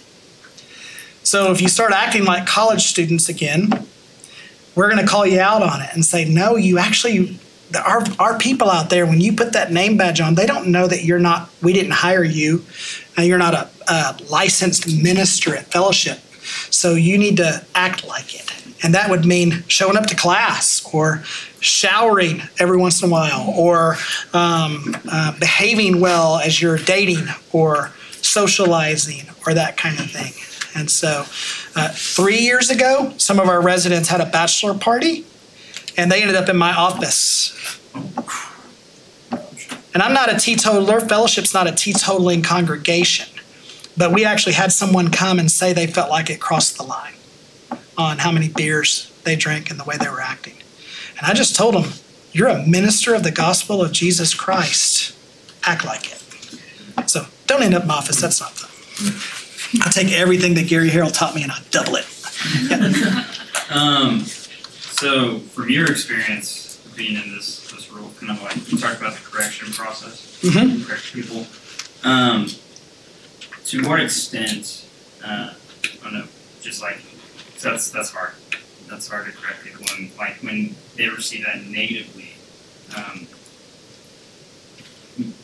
From your experience, like, how do you deal with that? So are you specifically talking about maybe when we have to set a leader in timeout or dismiss them, or a staff person that we're just kind of going, quit being a knucklehead? Maybe like a leader, but they disagree with the conclusion that you've come to. Like, Yeah, that's a great question. We have people that are mad at us. And as my mentor, Robert Cupp, said, welcome to the ministry. You're always going to have people who think more of you than they should. And you're always going to have people who are mad at you, rightly, because you messed up, or wrongly, because they disagree with you or they're immature. And welcome to the ministry. And don't read your press. You're never as good or as bad as they say, and your identity is found in the Lord. And so, I kind of check my spirit, and if like, I'll give you I probably shouldn't use that example. We have had college students that we've set on the sidelines, that we've had parents come to us and say, you're doing that is hurting them. And why did you do that? Are you being legalistic? To which we have to say, leadership's a privilege. Membership is a right. So anybody's welcome to come to fellowship. There are a dozen who aren't. We actually have a list of people who are banned from fellowship legally because they've done some stuff, threatened people or threatened us. But other than those 12 people that are on the list right now, I'm not joking. We have 12 people right now. You can get the list gets emailed out to the whole staff, so you'll get the list. So these are people like one guy called in a bomb threat to fellowship, and another guy threatened a woman. We have some people who have child sexual offenses who haven't registered properly, who can't come here, all that stuff. Everybody's welcome to come here, but not everybody gets to be a leader. And you guys just signed a covenant, didn't you? Did you read it? Because that's what we set in front of somebody. And we say, hey, see this one right here? It says specifically that we're going to do this. And so it's pretty rare that somebody would be upset with us for setting them aside, because they know, because they're probably a pretty mature person, because we ask them to be in leadership. So they know. But occasionally we get some disagreements, and occasionally people leave. And occasionally people's family members get upset, and that's just part of it. And part of being in the ministry is you have to have a little bit of a tough exterior, because when you step on the platform like Matthew did last Sunday, every kid in that room now they don't understand what a resident is. They understand what an intern is. And since we team staff and team teach, they're just like, oh, Matthew got hired by the church. He's a preacher now. You're going to be criticized and critiqued more judgmentally now. Welcome to ministry. And so that's part of it. You got to have a little tough exterior. Let's keep going. All right. So second big principle, and like I said, don't get nervous about the time. If I were going to teach the class and only do one of them, I would have done the first one. Form and function. So in our philosophy of ministry, as we're lifting the hood on this, we distinguish between form and function. Let me explain what that means. A function is a biblical responsibility. Here's a list of 6 of them. Some people only have 5. These are the things that the New Testament says a church has to do. If you don't do them, you're not a healthy church. So I'll use the non-E words. Worship. So think about a church that says, no, we don't worship. What would y'all think about that church? Crazy. We're called to outreach or evangelism, discipleship, training or equipping. That's the one that not everybody has. They would lump discipleship and training together. Fellowship, which would be the care part, the friendship part, the love one another part, and then service. If you don't do these things, you're not a healthy church. Here's the question. How do you do them? How do you do them? How do you worship? Full band? Pipe organ? Bluegrass? How do you disciple? How do you evangelize? Large evangelism events? Knock on doors, door to door? Meet people at a coffee shop? Through the context of small groups? How do you do proper care? How do you serve the needy? Does that make sense? Form and function. I won't work through this passage, but 1 Corinthians chapter 9, Paul is writing about the function of evangelism. He says, I want to try to win as many people as possible. And then he talks about form. To the Jews, I became like a Jew. To the Gentiles, I became like a Gentile. So under the function of evangelism, I changed my form for my different audiences. Do y'all see that? Look at the last line. I have become all things, that's form, so that by all possible means, that's form, I might save some, that's function. So what Paul was saying is, man, form is negotiable. Function is not. We don't get to choose whether we win people to Christ. We do get to choose how we win people to Christ. And so here would be a good chart. Form and function. Function is timeless, where form is timely. So the functions, they're static. They don't change, while over here, the forms are flexible. Change is actually a commodity on this side. It's something that's encouraged. This speaks to method, that speaks to mission. So here's how this fleshes out at Fellowship. Change is something that we want to leverage for effectiveness over time. So we're undergoing intense change right now at Fellowship. We're moving to a different model. Our model 5 years ago was, let's build a 4,000 seat auditorium with image magnification screens, and let's have a rock concert every Sunday and have people from all four corners of Northwest Arkansas come here and build a parking garage and that whole thing. And that was the form, and we were headed there. And then we started saying, no. That's contrary to releasing. We need to go to the people. Don't ask the people to come to us. Let's go campus strategy. Well, where's the furthest point people drive from? East Fayetteville. So our first campus will be in Fayetteville. And then a family came and said, here's a $2 million piece of land. We were like, we feel the Lord's leading. And it was in a swamp. Yeah. Literally in a swamp. They gave us like Shrek's backyard. And then the rock company that we needed to get the rock we were trying to buy was the rock somebody else was trying to buy was blocked by all this crumbled rock. So they needed to dig all this rock out. So they called us and said, we were trying to buy red clay from them. And they said, hey, we'll sell you all this rock for the same price as the red clay. We need to get it out of here so we can get to this stuff. And they raised Fellowship Fayetteville out of the swamp with 3 foot of rock.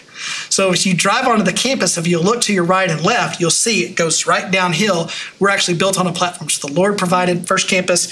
Second campus, if you'll drive north on I-49, look to your left. Right before you get to the Bella Vista exits, you'll see Fellowship Bentonville. It's all pink right now because of the stuff they put before they put the rock on. And we'll open in February. Change. And it's going to change here. We're going to have empty 2,000 square foot rooms. Like right now, we have student center centrals rarely ever used for anything. But we're going to have empty rooms, and then we're going to re-strategize our team on what to do with them and how to serve the community with them. Soon, Samaritan Center will be right back here. We've given them land, and they're moving from 102 over to here. We're having a farm. We have a farm now out here. We give away free food. change, just different forms of doing ministry. Do y'all understand this one? Questions on form and function. So when Fellowship started back in 1983, the original family sat down with the functions on this side of the page and then asked, what's the best form to do this in? Well, we didn't have a building. We didn't have any money. So they asked this crazy question, would it be okay to meet in a school? Now, does that seem odd today? How many of you know of churches that meet in strip malls, schools? We were the first ones to do that. Then the question was, when we built this first building, which is the Family Center, is it okay not to have pews? Is it okay not to have hymnals? We used to actually use a slide projector, which y'all probably don't know what that is, where we literally made the song on slides, and then somebody would, go, Nice. But we did that instead of buying hymnals, and it was cheaper. That was the driving factor. It was cheaper, and you could always update it. Robert used to teach with an overhead projector, and right on the thing. That was radical back then. So the danger here would be that you try to change for change's sake. Like cultural relevancy becomes a higher value than biblical accuracy. And you've probably been to a church that's trying too hard. You walk in and either everybody's vaping or they've got the hazer up too loud and the room's full of smoke and you're like, am I at a bar? Or you look up there and the pastor, he's going to have to be cut out of his jeans after the service. Oh, I'm sorry, I'm talking about Dave. The worship guys. Yeah. So, there are those churches that probably one of their top values is being hip or being culturally cutting edge, as opposed to being just effective. I would say that Fellowship has an understated cultural relevancy. Our goal is not for somebody to walk in and go, wow, these guys are cool. We just want you to see Jesus, and we want to get out of the way. And so we could probably be a little more culturally relevant, but nobody's going to accuse us of trying too hard. So I think that resistance to change could be a hindrance.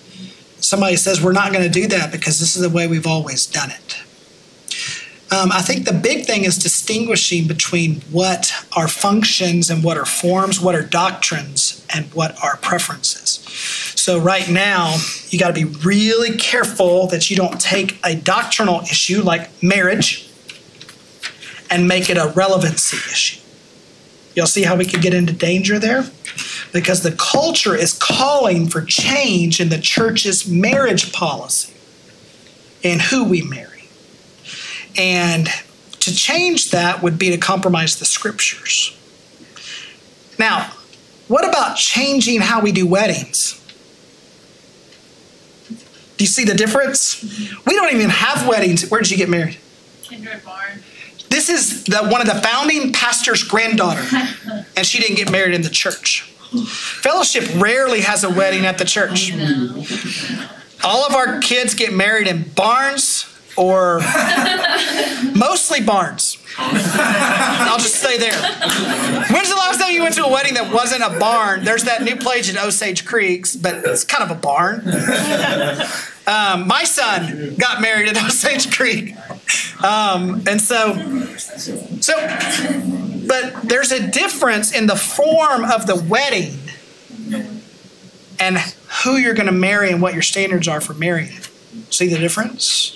So we've got to be really careful to distinguish between biblical fidelity and cultural relevancy. So we want to be culturally relevant. We want to change. Fellowship should be a different church 10 years from now than it is right now. And maybe some of you will be around here long enough to make some of that change. It's radically different than it was 10 years ago, right now, radically different. And I've gotten to be right in the center of all that change, and that I was no gray hair before it all started. And then 10 years from now, I'll be gone. I'll be gone. I'll be like Gary out on the farm, rubbing Ann's feet. Inside joke. And I'll be like Robert. Who's that weird guy in the library. And somebody else will be making the change decisions. But if they try to change the Bible, they'll hear from me. Just like I had lunch with Robert the other day, and I said, any assignments for me for my last third of my career? He said, don't let them change our theology with misty eyes. And I took it as a challenge. Thoughts on form and function?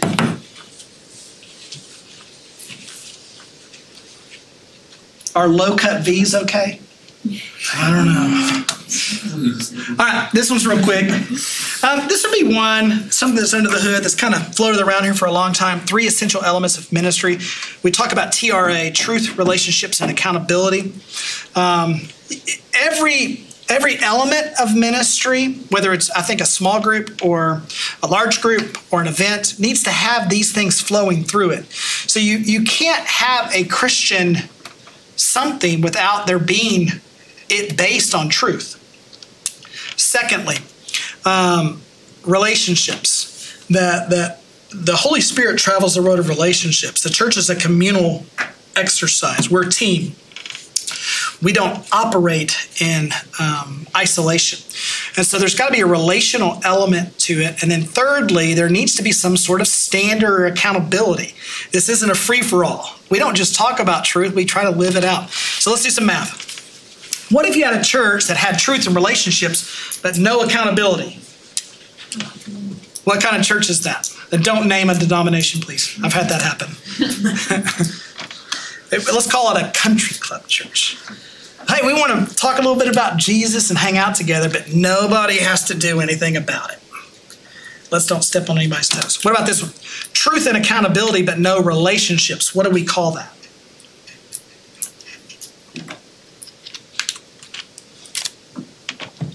There's actually a word. Dogmatic. Yeah, close. Starts with legal and ends in ism. What is that word?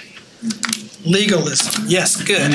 Legalistic church. Dogmatic would be good, Matthew. Yeah. Super quick. What do you mean by country club church again? Yeah, just kind of like, hey, we're all hanging out and having a good conversation about that guy Jesus, but we're not going to hold you to any standards. No accountability. Like you could probably think of some denominations where their doctrinal statement's probably pretty accurate, but you kind of look at maybe the average people that go there and you're like, they don't live that.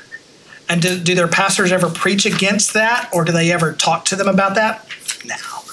It's just kind of like, come if you want to, don't if you don't, do what you want. We're not going to say anything. So no look, no see, no talk. What about this one? Accountability and relationships, but no truth. What do we call these things? Sometimes they even live behind a wall. A cult. By definition, a cult is a highly communal community that has high accountability. Sometimes they don't let you leave it, but they have no truth. They're heretics. So that's a cult. So that's why truth and relationships and accountability. Can you see how those bring some balance? So you can even think through some of the things you're doing in your ministry this summer and use this as a grid for eval. Say, where are we low on? And you may go, man, we're kind of a country club group. Or, this kind of feels legalistic. I'm good at holding to the standard and I'm good at teaching the standard, but we don't hang out very much. There are some parachurch ministries down at U of A that get accused of that a lot. Or are you missing truth, but you're highly communal and accountable? Probably won't happen around here. Last one. Fellowship is a decentralized ministry. So that means that our ultimate goal is not answering the question, how do we get them here? That's what most ministries ask. How can we attract them to come here so they can hear us preach or experience what we do? That's the question they ask about children's ministry. It's the question they ask about student ministry. It's the question they ask about adult ministry. Therefore, the volunteers are used to host and recruit them to get here, and then the pastors do all the work. Lead the services, minister, that kind of thing. So the centralized ministry, these are the churches that have events. Student ministry is an event, evangelism is an event, marriage conference, men's conference, women's conference, vacation Bible school, missions conference. You see the theme? How do we get them to come here? Who can we bring? What can we give away? What can we buy? What can we do to get them to come here? Fellowship is the opposite of that. We do okay on our event. So we try to have a minimal number of events, and one of them is our weekend services. So we put some time into doing those well, but we don't bank everything on it. That's why we don't spend all the budget on it. That's why there is a limit to what we'll do, because we don't want to spend the time, energy, emotion, or money on it. And so we do okay. We do okay on our events. You'll come to our worship services and you'll say, that was good. But we spend everything on the opposite, going to them. That's why we have so many staff. Because we have so many staff because they're recruiting so many leaders to train and equip them to go out there. And so we're more likely to encounter a new person in their neighborhood or at the lunch table of their junior high than we are having them come in our front door of our foyer. We're decentralized. That's why we don't have a gym or a bowling alley or a cafe.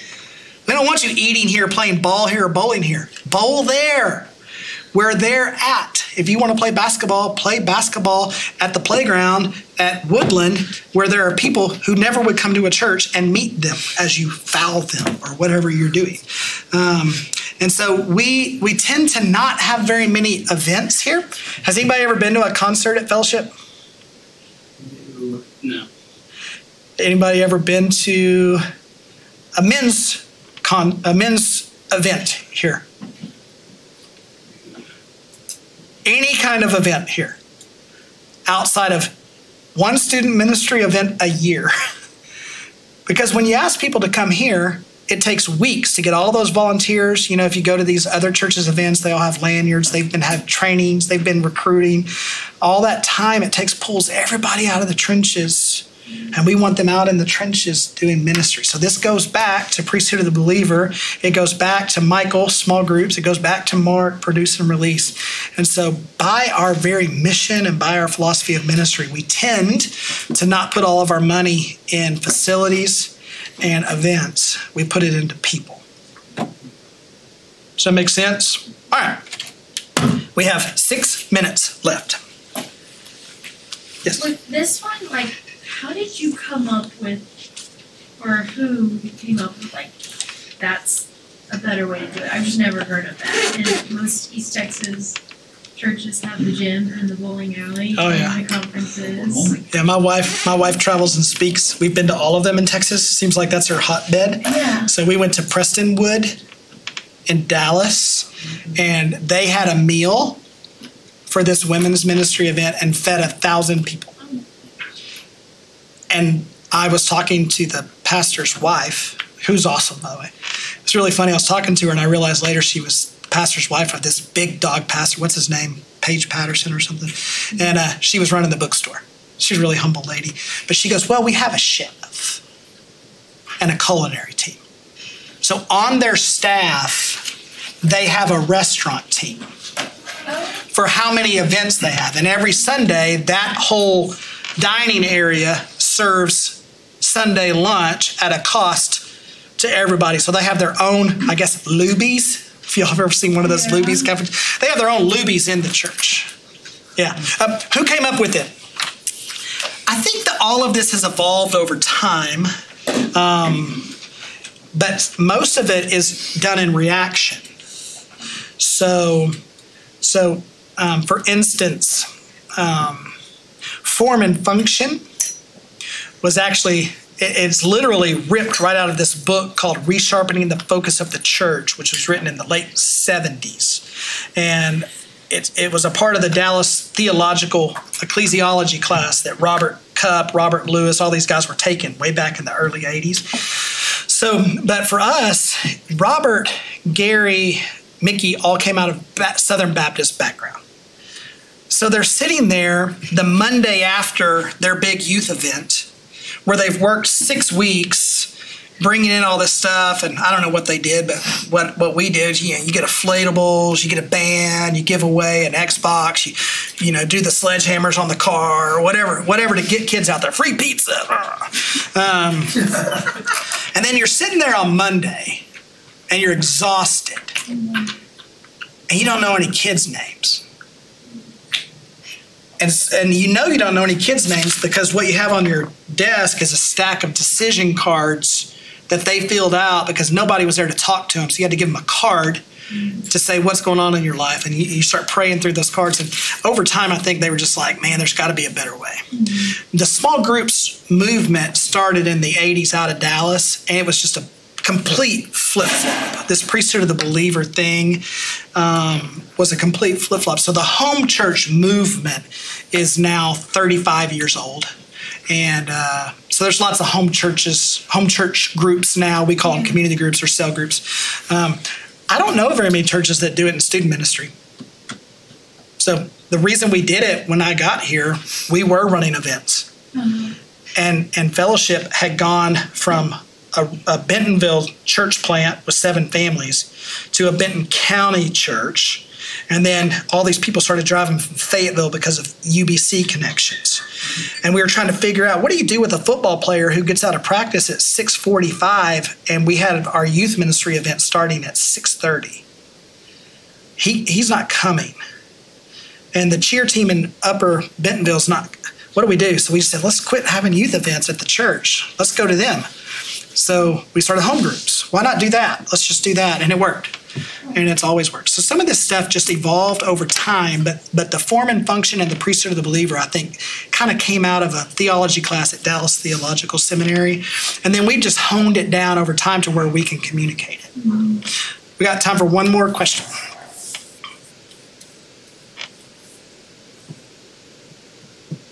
Is this interesting? You could say no if it's not. It doesn't hurt my feelings. Yeah. Well, I would say that Fellowship feels comfortable in our own skin. Don't view that as arrogance. I don't think we do it the best. I don't think other people do it wrong. This isn't, philosophy of ministry is not right or wrong. But we feel really comfortable with who we are and where we're going enough that these things would cause us to have an easy no on some things. No, we don't do that. No, that isn't who we are. And so this is who we are, and we know who we are and how we're going to do things. And so you're going to get to experience it. You may find yourself going, man, I don't like this. And it's just showing you that you probably have a different engine under the hood you need to attach yourself to. It doesn't mean we're wrong or that what you like is right. Or you may find yourself going, what? This is my jam. Yeah. And that's the way I felt the first time I came here. I thought, okay, that's how you do church. And that's why I've never left. And I've had plenty of opportunities to do other things. I just really like it here. And I like the way we do things. And 10 years from now, it will evolve some. And we'll keep changing it and morphing it. So, hey, let me pray over you guys. Well, Lord, thanks for bringing each one of these residents here and those who aren't here. I know Ty is not here and others. So I pray over their year before them and pray just over their personal lives, their soul, their friendships, their dating lives, that you would just take care of them while they're here, some of them far away from friends and family. And Lord, I pray that this year you would wear them out physically, emotionally, spiritually, and give them a taste of what it's like to serve you with everything they've got. And Lord, I pray that you would affirm their gifts, help them to discover their passions and what they're good at, and that you would lay something on their heart for their next step in life and open that door. So Lord, I pray for this to be a fruitful year, and we give it to you and thank you for each one who's willing to give a year to serve. In Jesus' name, amen. Take the extra food. Take the waters. Thanks for hanging out with me. It's a privilege to have you guys here. I am available to you if you need me. Thank you. You're welcome. It's so cool. Yeah. It's like bold. Yeah. You are bold. It's our bowls. It was great. Did you hear that? It was okay. It was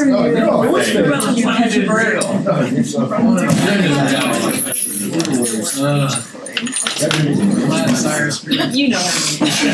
She's I think I can be revised. Yeah, my mind is I'm mainly because of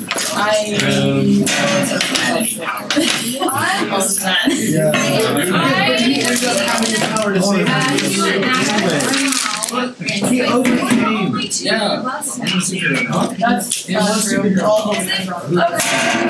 I only got to the part that all means of us already. this So we're is the like, only sentence I just read. That means you all things on the bus. Don't do that. all the other staff You guys got roles. what What are you thinking? You're not. we don't get one. So. I know, but I'm just saying, like, every Weird single vibes. episode staff role was Oh, and and then all the leaders looking at us said, Apparently Alexis and I are heading everything up on the bus, and I will be not that This is not coming. No, I will not keep track. Good.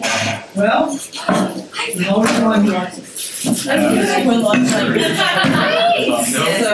would have complimented your man. She got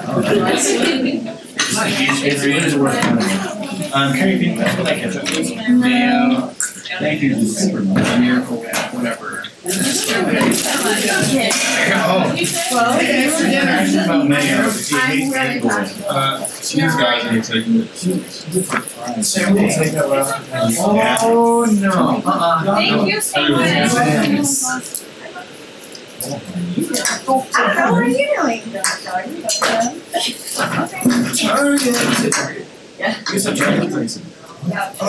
Do we have a chart here?